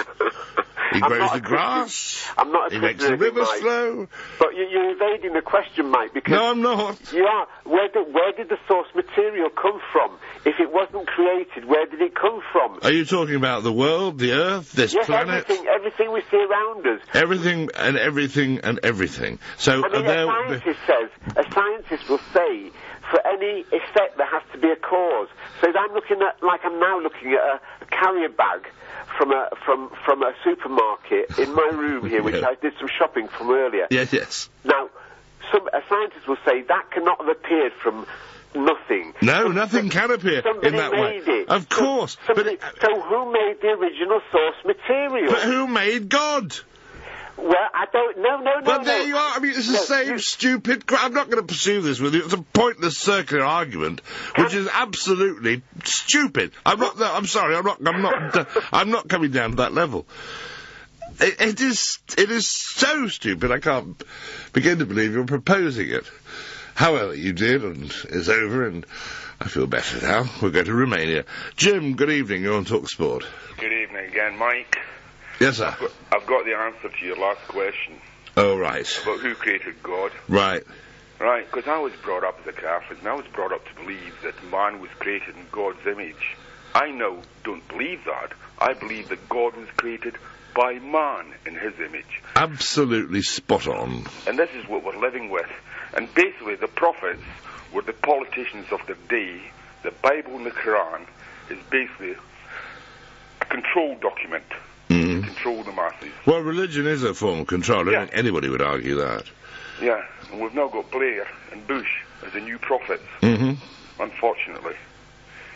So that's about it, Mike. But I think the point you make, it sounds as though it's just a smart remark, but it actually is the truth. It's absolutely true. Man created God. Yes, because your very point there, and I was about to say that, when you keep me hearing about, where did the source material come from? Oh, it's God.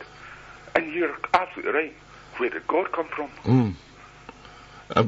Jim, thank you. I won't keep on, but it is a point that I forget who it was now. It's a writer. His name will come to me shortly. Not that matters, but he did say if God didn't exist, we'd have to invent one. And at a later date, somebody said, well, he doesn't exist, so we've invented lots of them. And we have. I mean, we've got the God of Christianity, God of Islam, Buddhism, Sikhism, Hinduism, Scientology, the lot that knock the door. Names always eludes me, are they? Ones that always have the eyes like sharks, completely dead. They just stare straight ahead of themselves. If you invited them in for a cup of tea, they'd run a mile. But you wouldn't anyway. 08704 20 20 20 is the number. Adam is... Well, I'm not sure where you are, Adam. Where are you? Hello, in Tyneside, Adam. Tyneside, all right. Good morning. Hello, good evening. Hi, nice to meet you. Right, I was just calling out. I can speak about many of the points you just said, but I want to get things in quickly because I know you've probably got lots of other callers. We are overwhelmed. Right, well, okay. I just like a few types of evidence of God's existence through the fact that the Bible, well. I'm Jewish, basically, so the Torah could not have been written by a human being because it's not humanly possible for a human being to make such predictions and such statements. I'll give you a few examples. It says in the Bible that for a fish to be kosher, it has to have two qualities. It has to have fins and scales, right? And we have in our tradition that if it's got scales, it definitely has fins. So what we have to look for is the scales. But in our tradition it says any fish which only there is not a single fish in the universe which has scales and no fins. Right, now how is it possible? I'm sorry, this is fascinating, but it doesn't mean a thing to me. Well, let me explain to you. If it was a person, there's only two options who could have written the Bible, right? It could have been God, or it could have been people. I mean, discounting aliens, things like that. Why discount aliens? If you believe in God, you surely believe in aliens. All right, I think we've got a bit more evidence of a God than aliens. Oh, I would say quite the reverse, but still. All right, okay, well, okay, aliens is a new thing. Okay, but let's stick to the God and all right, we'll bring aliens in later if you want. Yeah, please, yeah? Yeah, I'd like to. Okay, okay. Right, either there's going to be God or humans. A human cannot predict all the species which were only discovered through deep-sea diving, stuff like that, at the bottom of the ocean. There's no way any humans could have gone there, especially like if it was written So the Bible predicted the existence of creatures that we've only just discovered. Right, well, yeah, no, that's what you're saying, is it? Basically, it's telling us qualities of... No, I'm asking you a simple question. Does the Bible predict the existence of creatures which have yet to be discovered? Yes, basically. Thank you. Go on. Right, can I give a couple more? Well, yes, I mean, it's sorry, okay. Right, there's also, there's 4 animals. Right, for an animal to be kosher, it has to have split hooves and chew the cud. And we have a tradition that there's only 4 animals in the universe, right, well, the world, which only have one of the 2 signs. So that's a pig has split hooves and doesn't chew the cud, right? Right, and that's the only one which has split hooves which doesn't chew the cud. Any animal besides a pig which has split hooves will definitely chew the cud. And there's no way a human could have known about that because you've got all different Australia and America, all the different animals there. Yeah. And anyway, it would be stupid for why do they put it in the Bible in the first place? Why make a stupid prediction like that? Can I just show you how serious it is? No, it does. I mean, that's got me. I shan't sleep. Thank you very much. Well, bless my soul. Well, that's blown my arguments right out of that. I now must believe in God because it's been proven to me that pigs have split hooves and don't chew the cud. I knew that. This is Talk Sport. Talk Sport, the radio station which is so fed up with the holiday festive hype, it's going away this year. On 2 weeks in the Maldives on Alan Brazil's private yacht. How you doing? DAB digital radio, or alternatively, Boxing Day in Beaky's static caravan in Scilla. With your sister-in-law and her bearded four-eyed Cumbrian brat of a husband. Yes, you know who you are, Kelly. 1089 and 1053 medium wave. This is Talk Sport. It's Talk Sport. Good evening. We're going to Enfield. John's there. John, hello, you're on Talk Sport. Primitive, myself. Sorry, can you start again, John? We missed the beginning of that. Yes, I'm a primitive. I'm very primitive. Right. Okay, I believe in... I'm a sun worshipper. I think that's quite sensible. Okay? Now, the thing is, when somebody mentions God to me, the first word I think of is opium. And Karl Marx summed it up. He said that it's opium for the people. Opium for the people, And it started with Constantine, you know, the Emperor Constantine. Not personally, no. Well, you know, he was a Roman emperor. He kind of switched, you know, and used religion to, shall we say, manipulate the people. And it's still happening today. Though it happens all over the world, and I can give you examples of it which are, I think, quite horrifying. Exactly. Well, you know, we shouldn't have religion in our government. I 100%. Any government. I 100% agree. It is, to me, you can't be the Prime Minister of this country unless you profess an absolute belief in God. And there have been one or two who suddenly, although most of their lives they've been atheists or at the best agnostic, suddenly got religion the nearer they got to the front bench. I'm not going to name any names, there's one very famous one, who suddenly thought, hey, I'm going to be Prime Minister, and suddenly started professing a belief in God, having been a professed atheist all his life until that moment. And I thought, well, what a change on the road to Damascus that was. Oh, have I just given a biblical quote? Oh dear. Thank you very much for the call, John. Tom is in Cambridge. Tom, good evening. You're on Talk Sport. Hi, Mike. Hi. Yeah, I just wanted to... The point I wanted to make was that Richard Dawkins wrote a chapter in his book which was Why There Is Almost Certainly No God. And, I absolutely agree with that. But, I mean, there's another question we could ask. Is there a God that makes any difference to the way we should lead our lives? Now, that question, we can say emphatically no, and what's embarrassing is we've known this for blooming ages. I think it was about 400 BC that Plato first posed the question, is something good because God says it is, or is it or is it, if God says it's good, is it good? In other words, he showed very simply that concepts of goodness and love, and so you callers have been saying God is love, God is good, these concepts are external to God, and God actually has to be judged by those measures as sure as we do. You see, I'm taking your point just a stage further.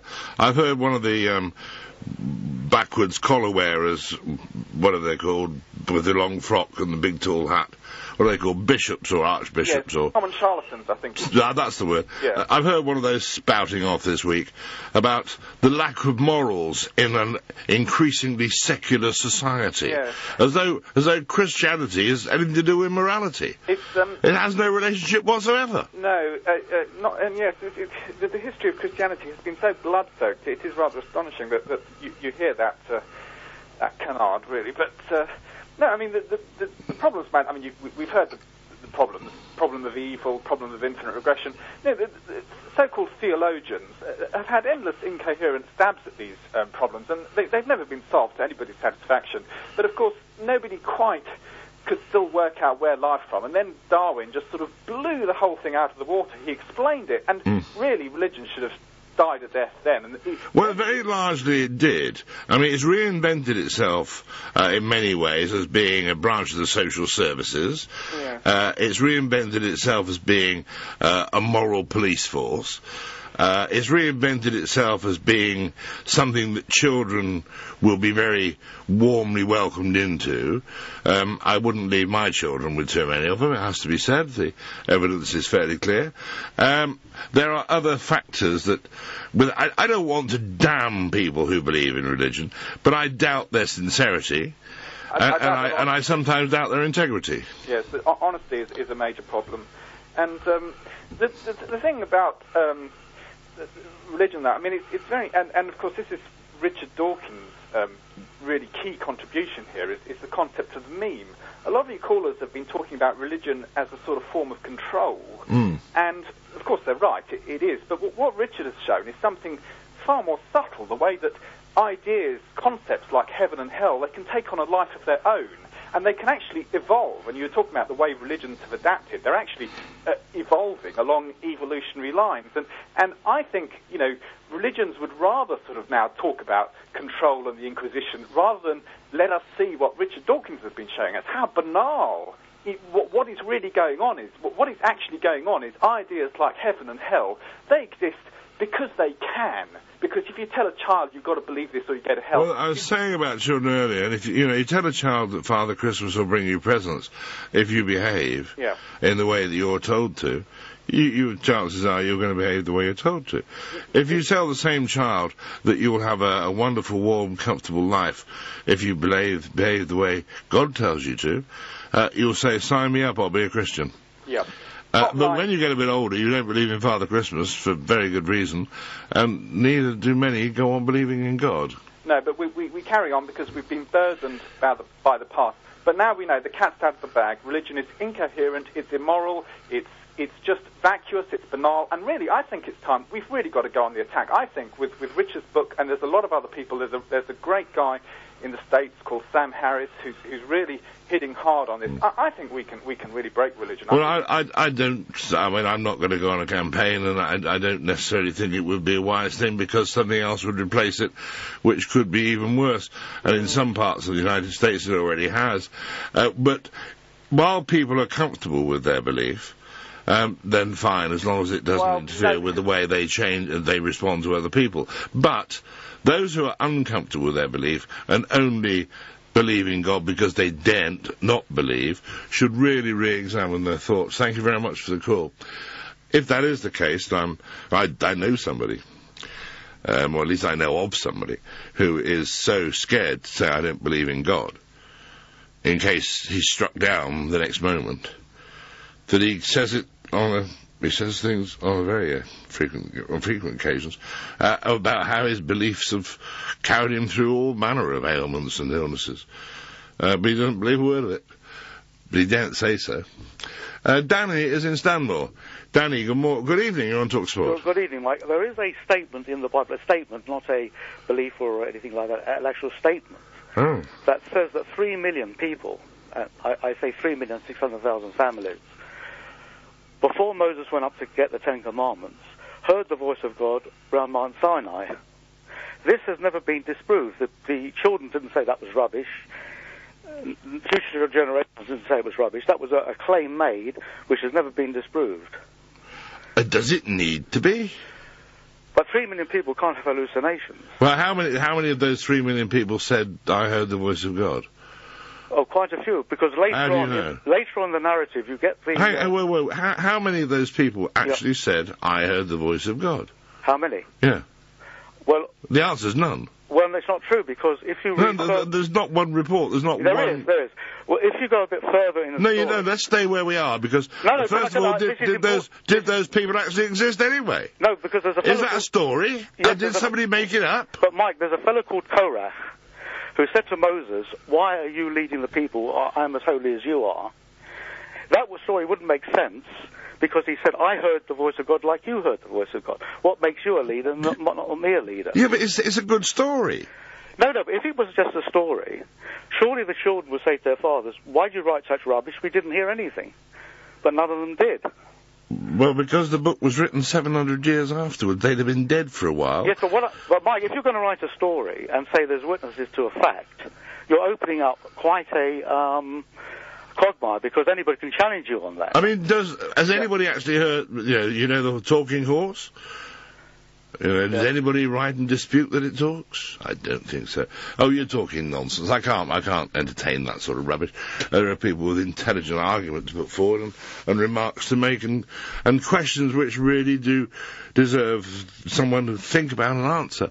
But, I can't even come down to that level. I'm terribly sorry. Kevin is in Livingstone. Kevin, good evening. You're on TalkSport. Good evening. How are you? My health's not in question for the last time. Right. Well, basically what I'm phoning for is I'm just in reply to the Mr. Dawkins that you had on earlier on, who seemed to make quite a lot of talk about evolution. Yes, that's what he does. He also said that he had a lot of facts regarding it.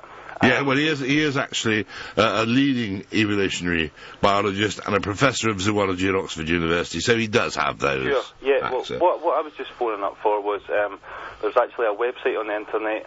It's www.drdino.com, which is D-I-N-O. Basically, he is contractually bound now to...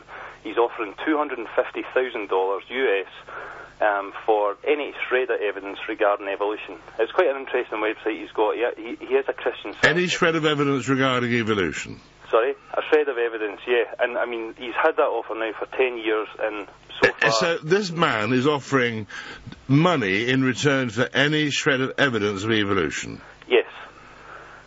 I mean... I'm sorry, I just don't believe you. Right, well, I mean, you can certainly check the website out for yourself, Mike. I mean, there is no scientific evidence whatsoever for it. Not a shred of proof. The man is a Christian scientist himself. He does... What's a Christian scientist? Well, I mean, when we talk about science, we have to look at either what's known as true science, which is provable fact, and evolution, which is obviously, I mean, it's not provable because it's not repeatable. Science can only... I'm sorry, but I'm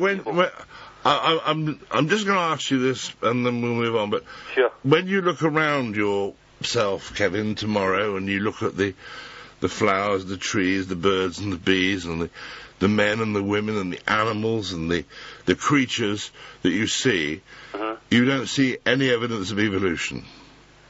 No, I don't see any evidence of evolution. Okay, sorry. I really don't think it would be wise to continue the conversation for your sake.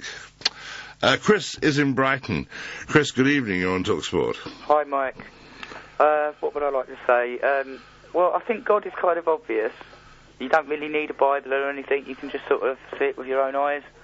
I just sat in a park the other day and just looked at some people walking in different directions, dogs, some trees with no leaves, and then some bushes underneath that had leaves. And then I sort of thought, what's coordinating the whole thing? Yeah. You didn't think of nature, perchance, did you? Well, nature, yeah. I mean, I'm not sure if Richard Dawkins is really going against God as such. It's possible that evolution is just the mechanical, the visible aspects of what's going on, but really God is behind that. I mean, I would recommend anyone to have a look at Kabbalah, really. if they're not interested in God, but they want to study. What's Kabbalah? But it's like a sort of Jewish religion. But I thought Christianity was a Jewish religion. Well, kind of, but Christianity's been messed around with a lot. Or a Jewish myth, actually. Yeah, Christianity's got some truth in it, but it's not the whole story. I wonder why it is that this all happened elsewhere in the world, and yet Britain seems to be the centre of it. It's odd, isn't it? The centre of... Well, the argument of the Church of England, obviously being in this country, I wonder why the Church of England adopted Christianity. That's a difficult question. It is, isn't it? Christianity sort of forced its way in from their accounts. I mean, they sort of like there was a guy called Esus, and that was actually the original Jesus. They say, you know, Christmas is like. I believe that Jesus was a bloke. And I've no doubt that Jesus Christ existed. I don't think he was anything to do with God. I think he was a sort of early day Paul Daniels who went round doing magic tricks and impressing people with his skill doing that sort of thing, and in consequence they believed everything he said. He was a powerful man. I think he was, yeah. He wasn't the son. But he wasn't the son of God, for goodness sake. But he was around doing tricks, and then he went off to be a fisherman. Did what other people did at the same time. But yeah, I've no doubt that Jesus existed. But he certainly wasn't born in December. 08704 20 20 20 is our number. There's lots to talk about. This is Talk Sport. Hey, it's payday! Every Friday afternoon from 4 on the game, when we play That's Outrageous on TalkSport with Norwich Union Direct Van Insurance. Total up the latest transfer fee figures of 3 top Premiership players. And if your pay packet prediction is bang on the money, you can win £1,000. That's a grand in your hand to spend on Skittles and beer, and the wife never needs to know. Play That's Outrageous every Friday afternoon on the game on TalkSport with Norwich Union Direct Van Insurance. The choice of the professional. And he scored! This man is a legend! He's past his peak. He's the star of the team! His transfer fee could buy me 2 new players. He's clinched their place in the final! The midfield got us through the early rounds. Stop thinking like a fan. Start thinking like a manager. Football Manager 2007, out now on PC and Mac. Free your walls. Why is everyone dumping their radiators? They've all got Polyplumb Overlay! Polyplumb Overlay from Polypipe is a floor heating system that goes over your existing floor, connects to your heating system, providing more wall space in kitchens, bathrooms, loft conversions, extensions and conservatories. Polyplumb Overlay, a complete floor heating system from Polypipe. Find a local installer at freeyourwalls.com or call 08450 944 944 for details. All inquiries go into a free prize draw for a flat screen TV. Conditions apply.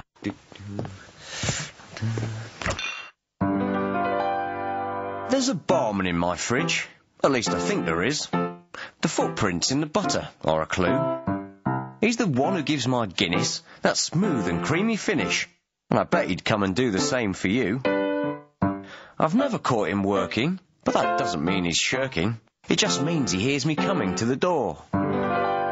Yes, the proof of his existence I can find without assistance in every can of Guinness Draught I pour. Cheers. Guinness Draught at home. Good things come to those who... Pick some up at Morrison's. Good evening, I'm Mike Dickin. This is TalkSport. We continue talking about the existence of God and the effect that religion has on people, I think, is probably another factor. Is it a system of control? Is it a necessary crutch for some people? Is a belief in religion and God a sign of psychiatric problems? You know you can tell me in total confidence, right here on TalkSport. On 1089 and 1053 AM. Mike Dickin on TalkSport. Good morning, I'm Mike Dickin. This is TalkSport. You know what we're talking about. And there are other things we can talk about as well. Don't feel that it's exclusively about the existence or otherwise of God, or whether it's to do with the control of religion or the influence of religion, and other factors related to religious belief. The phone lines are very, very busy and continue to be so. But if you can get through and there's another topic that you think is of equal importance, we'll give it a go. 08704 20 20 20 is that number. Iqbal is in Birmingham. Iqbal, good morning. You're on TalkSport. Yeah, hi, Mike. I just wanted to share my belief about existence of God. I'm of the Islamic faith. Right. And I believe there is God. Right. And not to believe that there isn't God is to be a bit, I'd say, don't want to be rude, but a bit ignorant. Because, okay. Looking around us, the trees, the rain, the sky, the moon, the stars, if we read the religious books, it all makes sense with the messengers coming to people generations before. Does it? From the first person, Adam, who God created, and then sent messengers from Adam to Muhammad, including Jesus, Moses. They all came with the same message, and it was a reminder to people that, you know, at the end of the day, it says that every soul is going to face death, and, you know, that is a reality we just can't deny. And personally, I mean, everybody's entitled to their own beliefs and whatever they want to believe, sure. and whatever satisfies themselves, or whatever they feel comfortable with. But the reality is, everything will come to an end, and we will all be questioned in front of our Creator, your Creator, my Creator, the Creator of the world, who says that he's he's going to sort of sit there and pass judgment, was he? Well, let's put it this way: everybody is going to be accountable for their own deeds. Yeah, but who's going to decide whether I did bad or not? Yeah, well, in the Quran it says... No, I mean, who is going to make that decision? Sorry, who is it? Well, let me just explain. The Islamic belief is when you die, all human beings have angels, two angels with them, one on the right, one on the left. Oh, right. I've never seen them.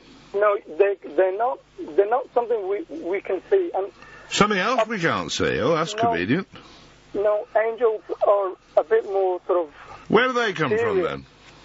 Well, let's put it this way. You see, our understanding, our comprehension, it doesn't extend to the limit that we could understand the power of God. God is just superior of all things, and is merciful. And well, I've proved that he's not very merciful, but there, go on. But let's put it this way: God says He's given us 5 senses. We can see the way our body works. Did God say that? Sorry? Did God say we have got 5 senses, or was it a scientist? Well, earlier on, one of the callers mentioned a quotation from the Quran to say about the embryology, about how human beings are actually formed, and it also says on a certain number of days the angel comes and decides whether it will be a boy or a girl. So everything is all... Oh, right. So an angel... Why would an angel decide on whether it's a boy or a girl? Well, God decides, but the angel comes... It's going to be very busy. Decides, yeah. But the main thing is, we need to think... No, but the main thing is, how does he make that decision with all the millions of babies that are being born, does he? Well, that's... Everybody's going to be coming to the earth, and then at the end, there will be day of judgment. Well, I know. You keep on and on, but you don't listen to anything that's said in response, do you? There are millions of babies being born. Sure. Just on a practical level, how does one God deal with all of those then? Well, how does he make those decisions? You see, we can't limit our understanding about God. All right. God is more powerful or superior than our brain can limit. God says, if you were to write all the blessings of God and favors upon us, the whole ocean, even if that was full of ink and you wrote all the good things about God, it would still not suffice. And God said that, did he? So he's a bit boastful then? No, God is explaining to human beings that you could do what you want on this earth, but there is a time you will be accountable and come back, and I will question you of what you did, denying all his favors. But, the fact that I don't believe in him, does that mean I won't get to meet him?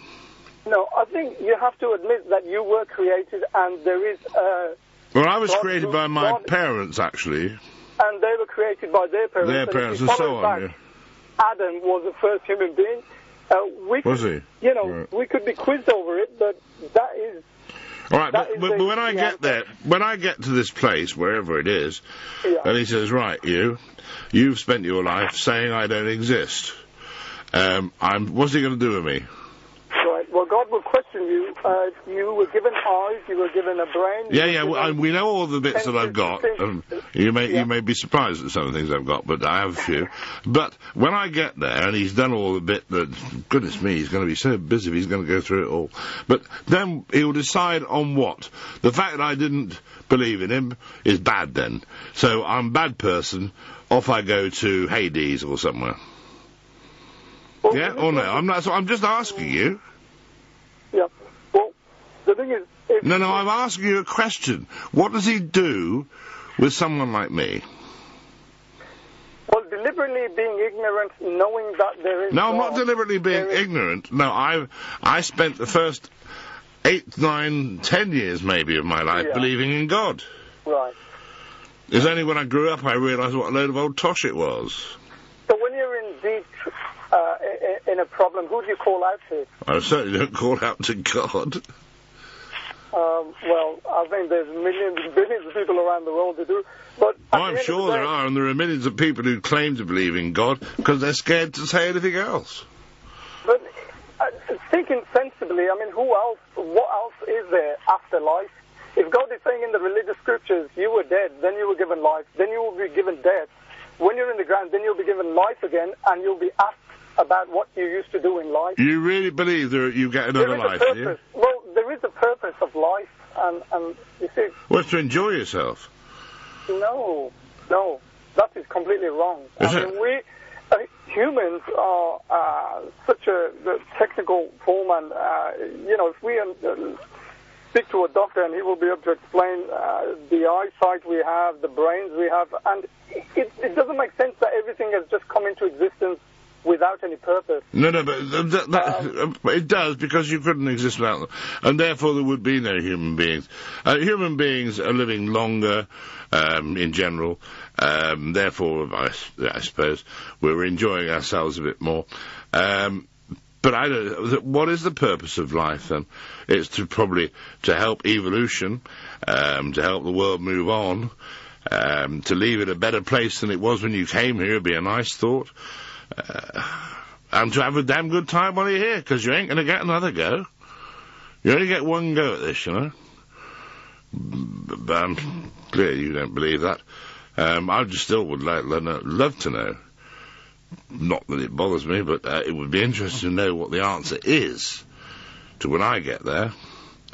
And he says, "Ooh, you've been a bad lad. You told everybody I didn't exist. I'm going to deal with you very sternly." And I say, hang on a minute. I may have got that bit wrong, but I was a really nice person. I helped lots of people, and I was a wonderful father and husband, and I did lots of good things. You must have them down in your book there. And say, yes, but that doesn't count. I'm not taking any notice of any other things you did, just that you denied my existence. Now go to hell. 08704 20 20 20. That's our telephone number. Sandra is in Manchester. Sandra, good morning. You're on TalkSport. Good morning. I'm surprised at you, actually, talking like that. Right. I believe in God, and I believe that Jesus is the Son of God. And I think... He was illegitimate, though, wasn't he? Sorry? He was an illegitimate son. Well, I don't know. Well, I mean, did God sleep with Jesus' mother, then? No. No, well... a bit odd, then. Well, anyway, I do believe in that, and I think it's a good thing, and I think if everybody believed in it, the world would be definitely a better place. Do you? Why? And I normally agree with everything you say, except for this one. Well, why do you believe the world would be a better place, Sandra? Why? Yeah. If people follow the rules of religion, it definitely would be a better place. Which religion? Sorry? Which religion? Christianity. Oh, so everybody should be Christian? Yeah, not religious. I mean, people believe in God. Which one? There are about 2 dozen at the last count. Which one do we believe, and which set of rules do we follow? If you believe the 10 Commandments, if you follow... Are the 10 Commandments in Buddhism, then? I don't think so. No, so what do they do, then? To be honest, I don't know what they do. No, so you don't really care, do you? Well, I'm a Christian, and I just believe in that. No, so as long as everybody was Christian, is what you meant, that would be good, but not if everybody believes in religion. In God, even if you don't follow. If you follow those rules, I don't think you can go wrong. No, so I'll tell you what the Christians did at one point. You will remember this, I'm sure, from your history lessons. They went across parts of the world where they believed in other things, and they said, "Are you a Christian, old chap?" And they said, "No, we're..." whatever they were. So the Christians chopped their heads off. I think that was called the Crusades. But that's not... Religion doesn't teach to do those things. But that's what they were doing. They were trying to make everybody Christian. And when that didn't work, they sent out missionaries. Missionaries, some of the most evil people that ever walked the face of the planet. They went to countries that were perfectly happy as they were, had their own systems, had their own ways of life, had their own ways of doing things, which were perfectly successful in their part of the world, because that's why they were developed in that part of the world. Along came all these missionaries and said, no, don't do it like this. You want to do it like that. And by the way, while I'm here, have a read about this bloke. He's called God. And then do what he says. And all these people got utterly confused, and they believed it for a while. And then they thought, poor load of old tosh. But by the time they went back to the way they used to do things, it was too late. Their society had been ripped apart by confusion. Come off it, Sandra. You don't believe a word of what you're saying. Tony is in Enfield. Tony, good morning. You're on Talk Sport. Good morning, Mike. Morning. Great program. Christian, I've never met one. I've met thousands of people in my lifetime. So I'm Christian, I'm Church of England, I'm Anglican, I'm this, that, and the other. I can put my hand on my heart and say I've never met a Christian in my life. But let's be reminded, 12 million children a year under the age of 5 years old starved to death across this planet. Yeah. 33,000 a day. All religion is man-made. Religion didn't make man, but man made religion. Sigh of the oppressed, opium of the people. And we use God as a defense mechanism when we go to war, whether it's our war, British war, American war. God bless America. God bless America. Take that one on board. And what were Hitler's last words? Were, God help me. Well, I mean, you had one chap on earlier, and I don't want to be disrespectful to your callers, but, if I was a psychiatrist, I'd sign the certificate. I don't think I'd let him out. I mean, he's talking about two angels, one to the left, one... And he's just repeating what he's read. Absolutely. And who created us, Mike? Our mum and dad had sex. There's no ifs, no buts. Half the world... I don't like thinking about that, do you? Well, half the world... I was joking, go on. Mike? Yes, I'm listening. Yeah, half the world's an accident anyway. And tell me, why would... And I was baptised Catholic, and I asked questions at 10, 11 That's child abuse. Sorry? Child abuse. Yeah, absolutely. Baptising a child that can't even speak. You take a child into the church and you give it to the vicar who splashes a bit of water on it and says, I name thee... whatever, and then says, and we welcome you into the, whatever it is, of the Christian belief. You didn't have a choice. No, of course not. You're dragged into a club that you didn't know anything about. Mike, it's the best bit of brainwashing that man has devised, because you get it from family, friends, you get it from education, you get it from your culture. Time you're 10, 12 years old, you're gone. But let me just, one question for every listener to one of your listeners to pose on.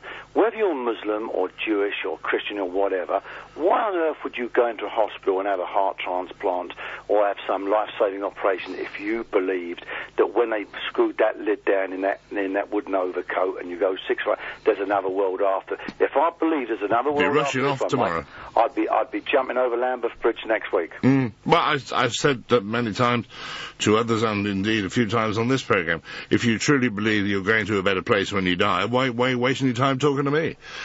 Get on your bike and get there. That's right. And the other thing is this, you can't tell me this God, I don't know what he does up in heaven. He's got his feet up, he's got a glass of wine, and he's created the AIDS virus, he's created every single thing on this planet. If you believe there's a God, he's created people with left-handed, he's created gay people. And was Jesus gay? I mean, I'm not being disrespectful again, but he was always surrounded by men on their knees. I don't know what they were doing, but, maybe even Jesus was gay. I don't know. Well, he was a prophet, wasn't he? Yeah, I think that Jesus was just a good con man, and I think he was very good. Some of the tricks he pulled were fantastic. Water into wine, feeding 5,000 people with 2 loaves of bread.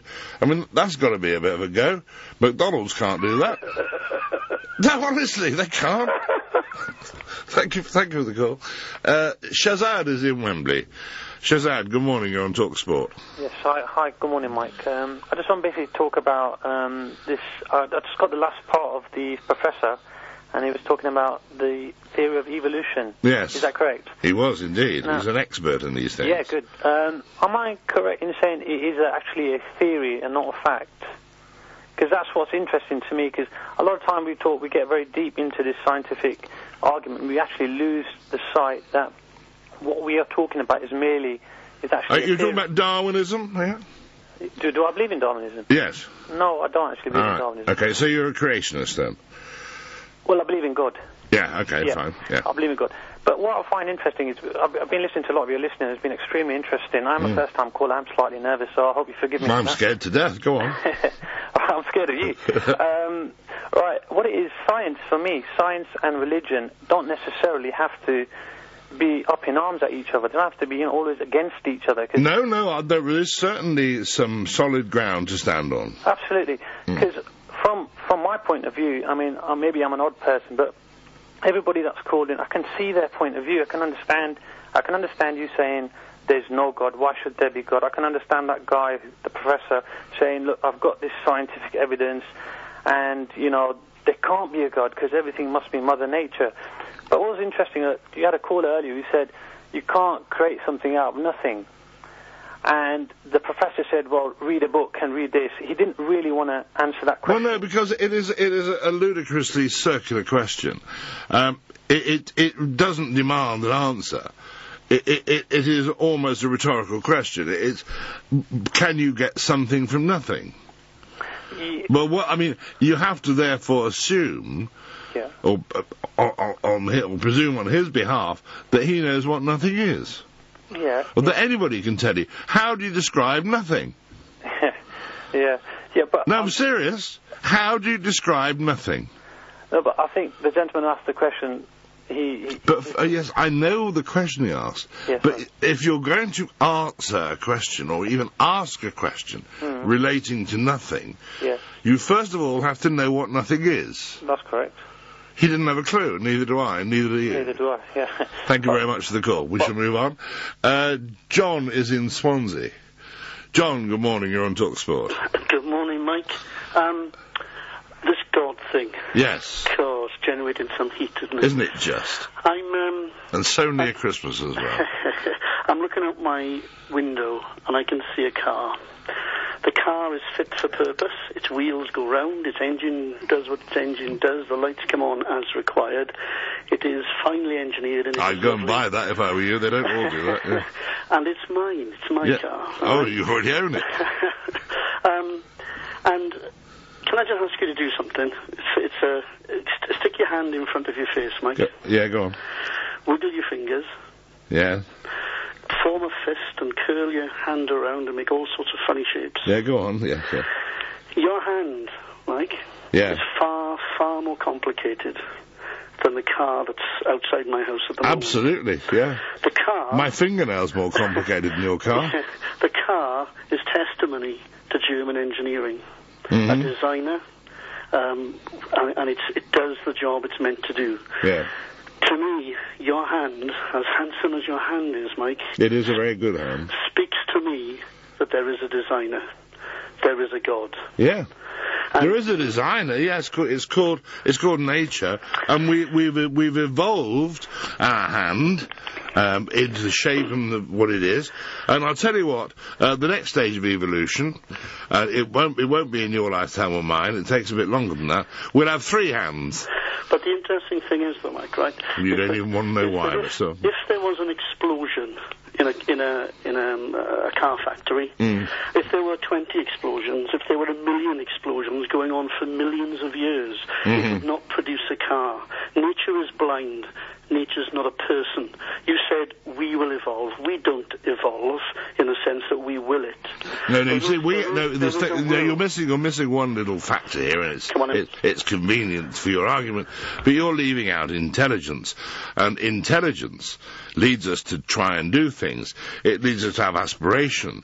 It gives us the idea to move this over there and do that over there. And when we can't, we invent something to let us do it. Like we can't reach the ceiling, so we invent stepladders, and so on.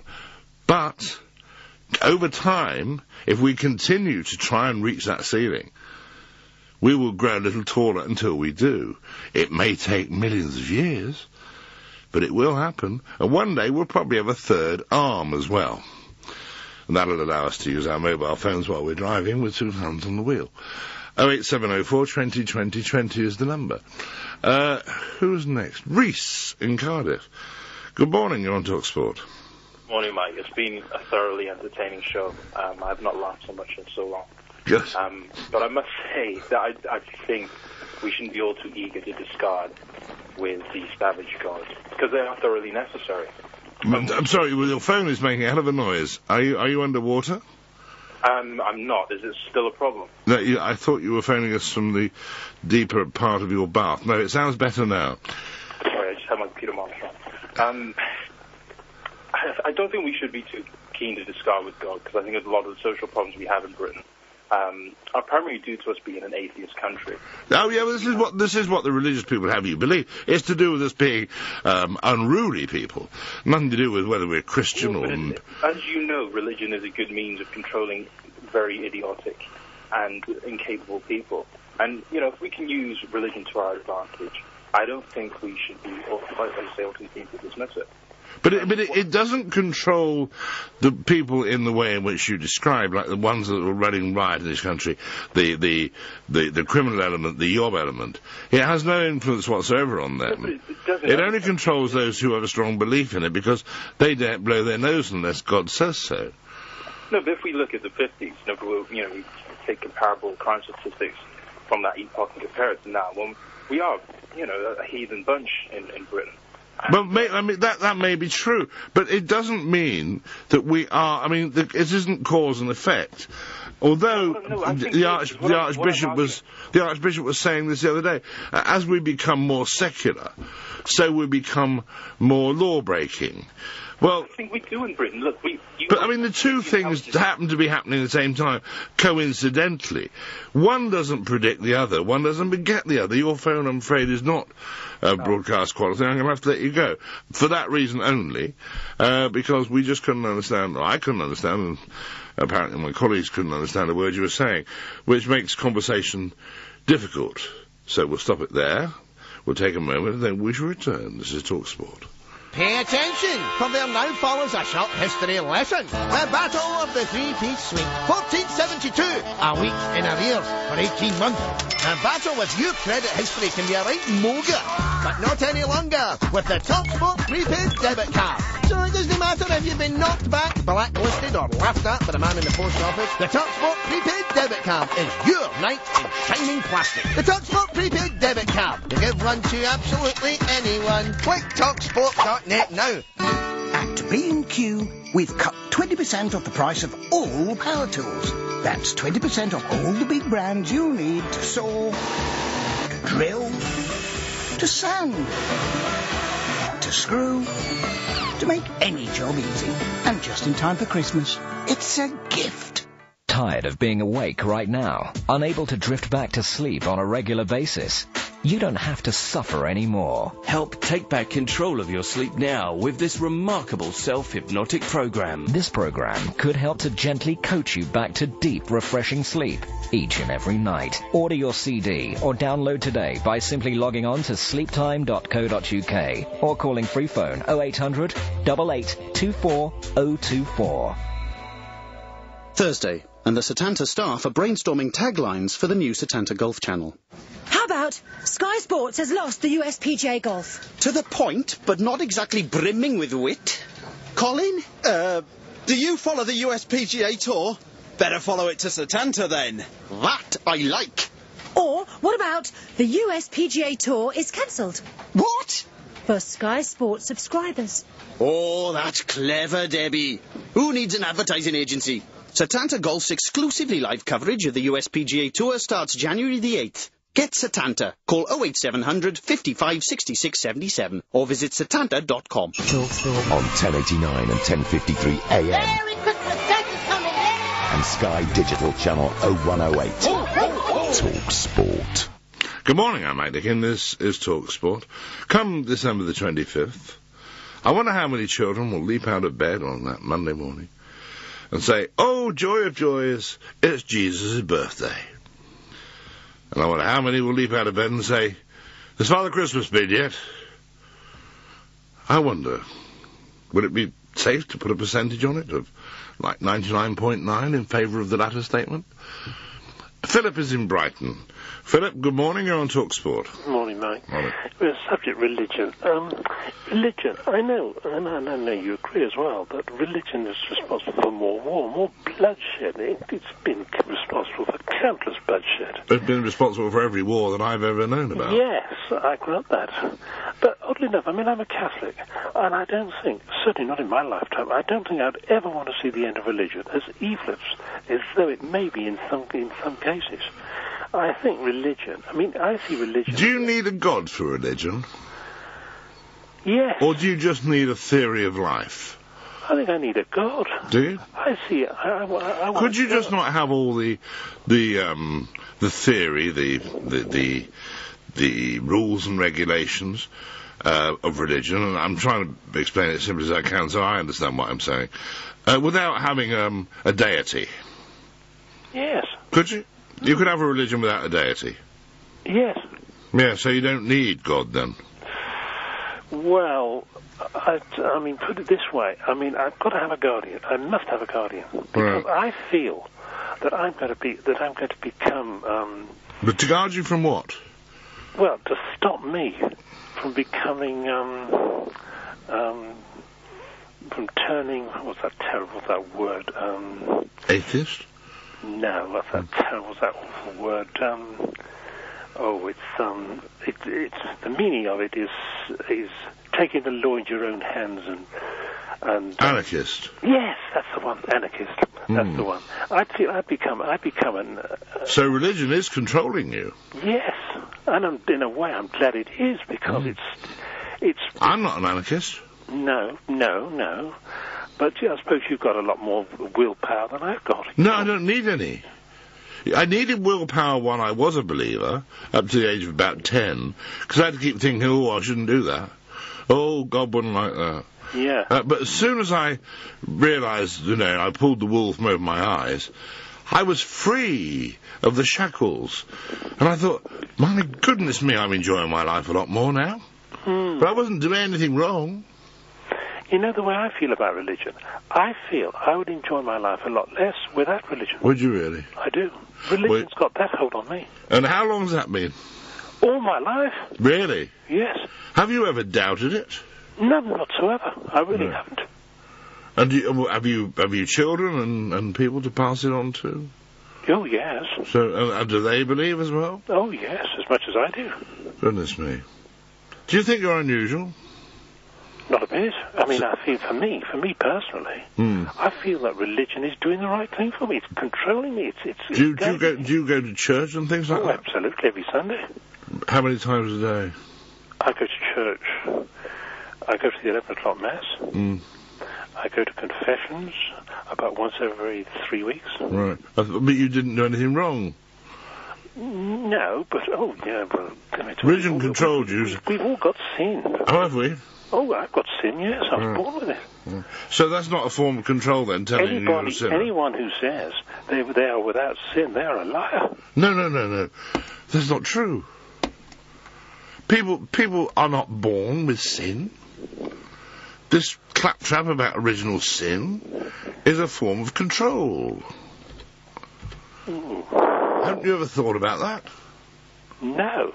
Well, have a think about it, because I think you might suddenly realise that for all your life you've been controlled because you were told you were a sinner. Yeah, well, yes. Philip, I'm going to leave you there to think more on that, and I hope you sleep well. Thank you for the call. Terry is in Dorset. Terry, good morning. You're on TalkSport. Good morning. I've come to know the Lord. I've been 40 years a believer. And it's only when I came to know Jesus, that's the main thing. Come to know Jesus and you come to know who God is. All right, so... Understand? They're not the same person, then? Pardon?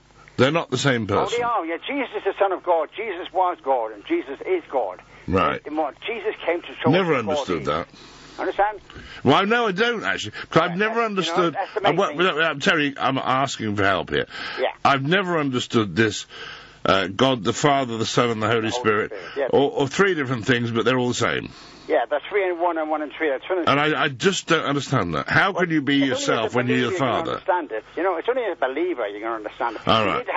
You need to have Christian faith. You know, faith to believe. So you have to stop thinking then. No. You stop when you come to know. When you put aside your own thinking and come to believe what God has to say through His Word. So you allow God to do your thinking for you. I'm sorry. In one sense, yes. When you come to know Jesus, that's the main thing. But when you came to know Him.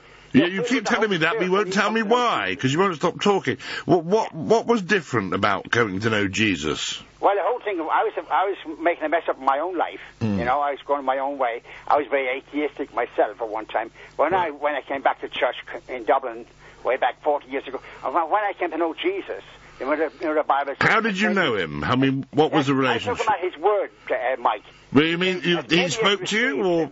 You take Him at His word.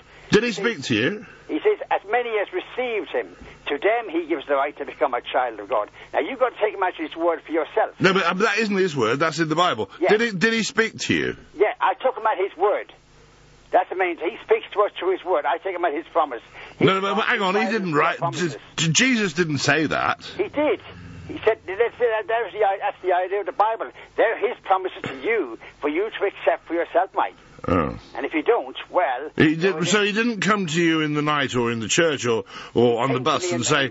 He came to me in my need when I realised I was making a mess of my life. How did you know He was there? On myself. How did you know He was there? Because I took Him at His word. No, how did you know He was there? Well, I took Him at His word. That's the main thing. I practiced faith to believe, take Him at His word. And when I received Him, that's the main thing. You've got to take that step of faith yourself. And when you receive Him, then He'll become real to you in your own personality, in your own life. But if you don't receive Him, well, he's just you know Him in your head, but not in your heart. You see, when you receive Him, He comes to live in your heart and live in your life. And you become a new person. And how do you become a new person? What do you become? That's what that's what the Bible says. You're born of the Holy Spirit. Yeah, but how? I mean, what changes? What happens? Pardon? What changes? What changes? Well, one thing, I was a slave to smoking, drinking, gambling, living that frivolous life and a beast of many habits.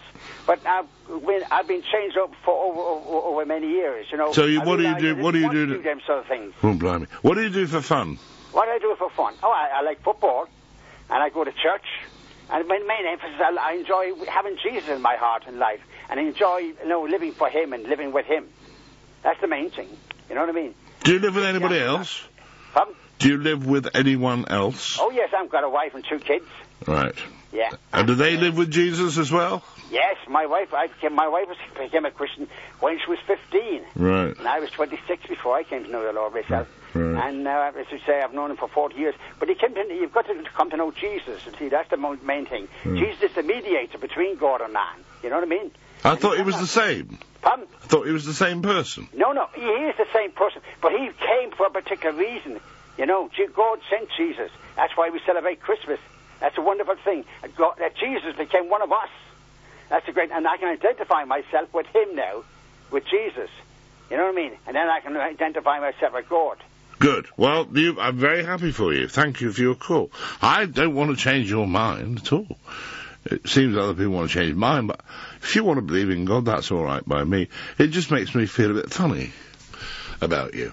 Nadia is in Leeds. Nadia, good morning. You're on Talk Sport. Good morning. Morning. I've spent a few years looking for God, trying to answer that question. And my conclusion so far that all major religions, or any religion that has a God that's reward and punish and hell and heaven, is a man-made. And which is not really, I don't have a problem with that. It's to organize people and to make them stay in the straight and narrow. Like the gentleman was talking about Brighton earlier, saying if he controlled, otherwise he'll be out of control. Yeah. My problem is when religion starts, right now I'm an unbeliever completely. But... you're a non-believer? No, I'm an unbeliever, yeah. Right. Well, I can't say I'm an unbeliever. I'm reading about Taoism right now, which is basically there's no God, it's nature itself that's creating. But my problem is when people start killing each other because of what they believe in. That's, for me, religion become a problem. But as long as it keeps people from harming others and stealing and killing, then it's fine, really. So being part of a religion is a bit like being part of a political party, isn't it? Really? Actually, that's my point, actually. Yeah. It's more of a political... we all believe the same thing, and we all have the same God, and in the case of the Labour Party, God is Tony Blair. In the case of the Tories, God is David Cameron. Exactly, absolutely. They think that's... Really actually, when you think about it, 3 in 1, that goes, doesn't it? Ming Campbell, David Cameron, Tony Blair, they all say the same things. Exactly. Yeah. It's the thing that people missing, which is it really saddens me when I hear intelligent people totally, absolutely, utterly believe that's the truth and that's that and that's your way to I know. It's really amazing. Imagine how I feel. No, I've got to move on. Thank you very much for the call. Well, we've solved one thing. The Holy Trinity, we found them. Ming Campbell, David Cameron and Tony Blair. Yes. Mike Mendoza makes it a quartet. Mike, good morning. Good morning to you, and of course I, as a Jedi... Oh, yeah, quite. Bring you the good wishes of Obi-Wan Kenobi and all his followers. Yes, good. I'm glad you did. I've never seen Star Wars, but... It's good for you. No, I'm told... See, I saw the beginning of it 100 years ago, and I thought, oh, no, not another bloody science fiction film. Thank you very much. Goodbye. Did okay for Scientology. Yes, Tom Cruise, and no, not him. Yes, he is, and John Travolta. John Travolta, yes. Two of the great intellects of our time. Yeah. And show me a poor religion as well. Yeah, quite. Do you know how many God channels there are on Sky at the moment? Oh, don't. I mean, dozens of them. And it costs a fortune to have a channel on Sky. We had a laugh about this 2 years ago. We had some people staying. I can't remember where they're from now. And I said, have you seen this? Because I'd never seen it. And they apparently had never seen it either. But we've been told about it, so we turned on. And there was this American personage standing there saying, and I would, give me your money. And they all rushed forward and gave him dollar bills. Exactly. And he was gone in seconds, up the road to the next church where he did it again. And I thought, I could do that. And you will walk again. Yes. Trust me. Yes, oh dear, we saw him over, mine is a quid back. Yeah, go on. I want to talk about inheritance tax today. Right. You may have read the story during the week about two sisters who refused to be allowed to be like a couple. They lived together all their lives, never had partners. No. They eat, drink, live together, and have done, I say, all their lives. They're now very elderly, yet they haven't got the same rights as a couple, even a same-sex couple. No. They have no rights whatsoever. So they, in fact, are going to have to pay a small fortune when one of them dies because of the property that they live in. Oh, these are the two ladies who live off the island just outside Lewin. That's right, yeah. Isn't that disgusting? It's awful, isn't it? Another way of the government making money, you see. Well, I mean, they're thinking of plenty of ways at the moment. Yes, I'm trying to think of something else now. Flight tax. Well, they'll bring the light tax back. That is. Well, the light tax will be the next one. Remember years ago, I mean, long before you were born, of course, but during the war, after the war, they brought a tax in, depending on how many windows you had in your house. Yeah, window tax, yeah. That's why a lot of houses, and certainly some of the older ones that you go and see that are for sale for sixpence, have had all the windows blocked up. You can see, the difference in the brickwork. Yeah. If it was a bit dark in here, and then somebody will say, of course, they bricked up all the windows to save on tax. Exactly. And can anyone actually name a good Prime Minister we've had since Churchill? I mean, I've been alive since the days of Churchill. Every Prime Minister, of course, has been here. God. And I'm trying to find one. Thatcher was good for a few years. She was good for 12 years. John Major was a waste of space. Oh, he's just somewhere to hang a suit. Douglas Hume was a waste of space. Yeah. Callaghan was a waste of space. Anthony Eden just about cocked it up for everybody. Yeah, without a doubt. So, have we ever had a really decent Prime Minister? Macmillan, what did he do? You've never had it so good. Yes. Yeah. I think I left the country soon after that. Yeah. Wilson, oh dear. Wilson, well, he changed the face of politics in a way. Yeah. Who was the best Prime Minister we never had? I wonder. Haig. I think Haig could actually make a Prime Minister. But he still might come back. Yeah, I hope so. If it wasn't for his silly hats and riding up and down the slides at Thorpe Park, he might have survived. Exactly. So we're going to talk about everything this morning and put the world to rights. Well, if you're going to talk about everything, you've left nothing for anybody else. That's the idea. I like to be greedy. Michael, we should look forward to it. Have fun. Bye. Thanks a lot. Mike Mendoza with you right after the news at 1. This is TalkSport. It's as Christmassy as huge credit card debt and yellow snow. The TalkSport Panto 2006 Cinder Beaky. Where is that girl? My helmet needs a polish. With songs. We want to eat cheese. And laughter. I need a woman. And jokes, old and new. Try supporting Charlton. That should take your mind off it. Starring Larry Grayson as Graham Beecroft. They're throwing a party, but I haven't been invited. Rabsy Nesbitt as Alan Brazil. My homebrew brings all the boys to the yard. I've got Bucky and Stella Artois. Talk Sports, no expense spent Christmas spectacular. Cinder Beaky starts tomorrow morning on the Sports Breakfast and continues throughout the week. Christmas on Talk Sport. It's a pantomime. Oh, no. Shut it! TalkSport, the radio station which encourages responsible drinking from its listeners. TalkSport. Good morning, I'm Mike Dickin. This is TalkSport. Just a little bit of housekeeping before we go on. Next Friday's programme will be devoted, if not entirely, very largely, to parking tickets. The boys will be here, Barry and Neil, sort out the parking tickets. Some of the successes you will have read about and not realised, but I didn't realise, so I'm not blaming you. What work had gone on behind the scenes to get some of the stories in the paper that have been there. Thousands and thousands and thousands of pounds have been repaid to motorists who've been accused of parking with the illegal tickets used to try and wean money out of them. Some of those who've been using the heavy-handed tactics of going around knocking the door, crushing the car, frightening the kids, taking the money, and all the rest of it. They're now looking for work, a few of them, not as many as should be. Some great stories. So if you have been wrongly accused, and the chances are you have, if you've got a parking ticket, the chances are it's illegal anyway. We were talking about parking tickets again, and all associated with it, and all the scams that go on. I mean, they really are disgraceful. So we'll be talking about that. And on Saturday, yes, I'll have a surprise for you next Saturday. It's not that I won't be here, I will be here. I will be here next Saturday, and we have a very, I think you'll love it. No, I know you'll love it. But I can't tell you what it is, because you might love it too much. But you'll find out next Saturday. But I'm not going for a moment. I've got too much to do.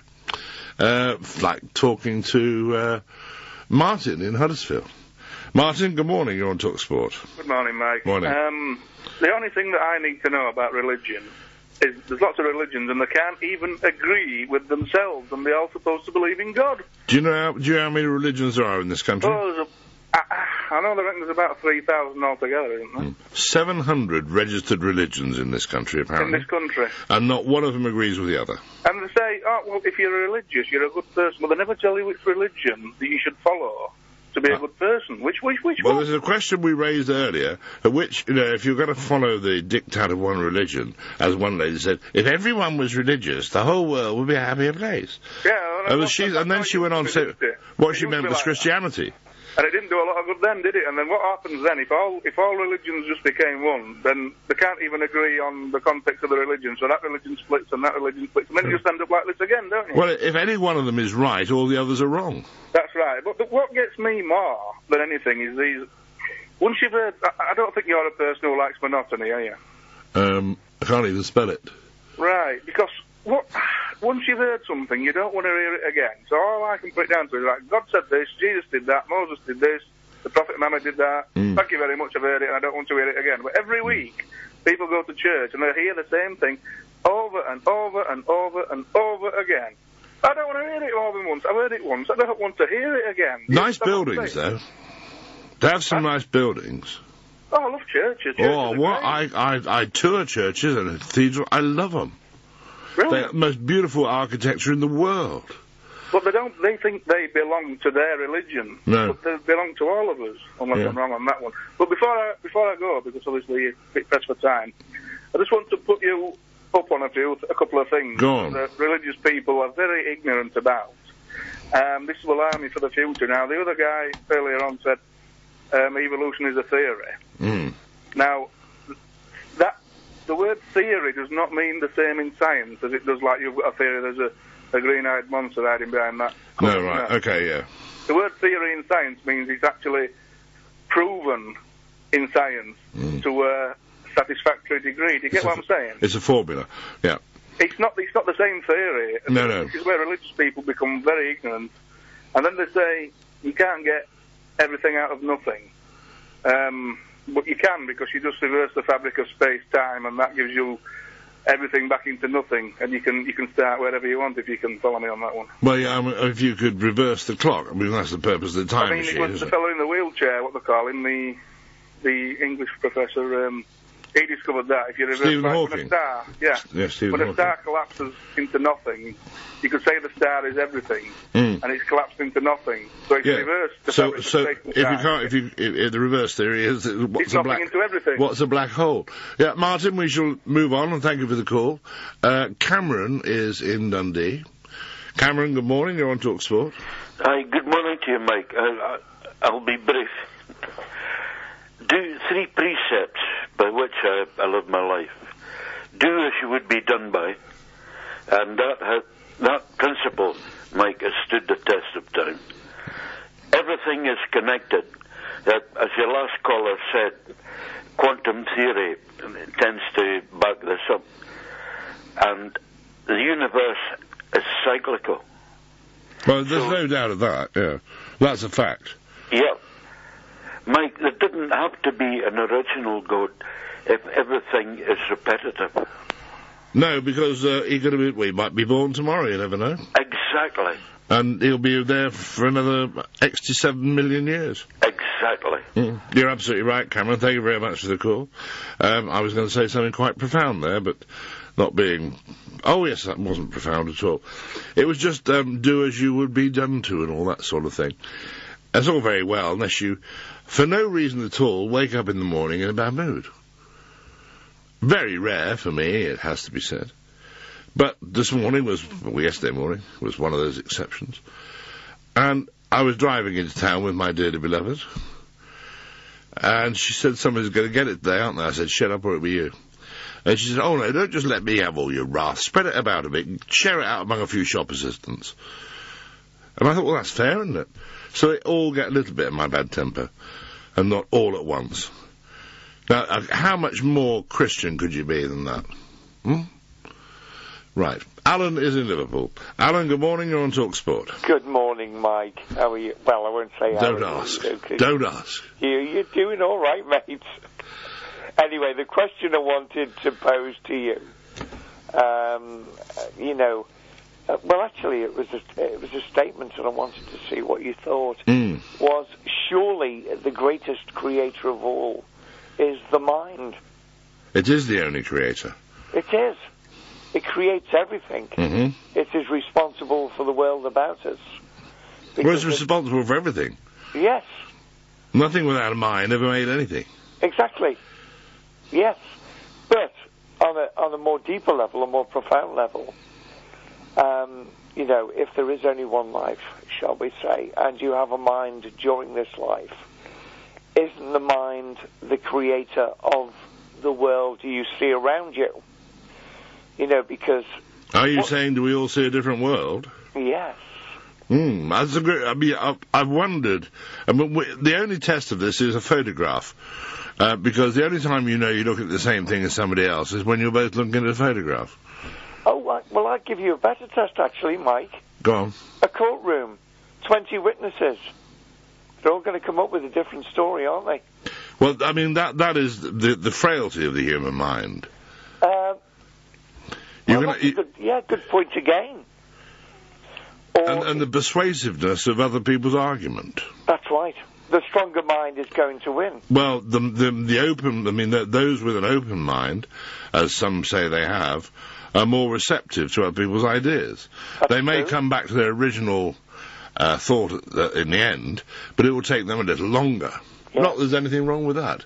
But not at all. The idea that we should all be open-minded would slow down the process just a little, because although I believe I am open-minded, there are certain subjects to which I've closed my mind because I've made up my mind, if you see what I mean. I think making up your mind is the same as saying I've closed, the shop's closed now, thank you very much. We're not selling any more of that today, because we've finished, we've sold out. And that's about where I am with religion. Oh, no. With the existence of God. If somebody jumped on the bench now and said, I've got you, I'm God, I wouldn't believe it. James is in East Anglia. James, good morning. You're on Talk Sport. Good morning. Yeah, first time caller. What gets me is that God must have one hell of an ego. Because like all the like religious groups, they all say pretty much the same thing when it comes to like God. And that is, you know, to pray, to preach every day. And I mean, if there was a God and there was a creator, worship no other than me. Something he says, doesn't he? Thou shalt worship no idols. I mean, he must have, like, one hell of an ego, because expecting every, like, 8 billion people on the planet to, like, preach him and worship him every day, you know, non-stop. And I think... And imagine he's looking out for the one who doesn't. He must have damn good eyesight as well. Exactly. I mean, I had it shoved down my throat when I was younger by my mother. My mother, she's a Jehovah's Witness, and they are... That's the lot I was trying to think of. Oh. Yeah, and they are absolute nutters. And I tell you, they're one religion where they are completely brainwashed. My mother, like, I mean, I've come out with facts to her to prove to her that, you know, that what they're like, and she won't have it. You know, even if it's like black and white in front of her. I know. I mean, I've had them at the door, and I don't want to pick on any one, but I honestly believe that the phrase you just used is probably accurate. I think they're certifiable. Yeah. But we have to leave it there, James, I'm afraid. It was very nice to talk to you, as it was to everyone else. Regardless of what your point of view or what we had to say to each other, I thoroughly enjoyed talking to you. And I shall thoroughly enjoy talking to you and with you next Friday, when we should be talking about parking tickets. The chances are that in this country, if you've been issued with a parking ticket, there's a very good chance that it isn't legal. However, it'll still cost you a lot of cash unless you fight it. And you must not give up. And if you're not sure how to fight it, talk to Barry and Neil next week. They'll show you how to do it, and they'll give the success rate that they've had. A surprise on Saturday, but an even bigger surprise in a moment is Mike Mendoza on Talk Sport.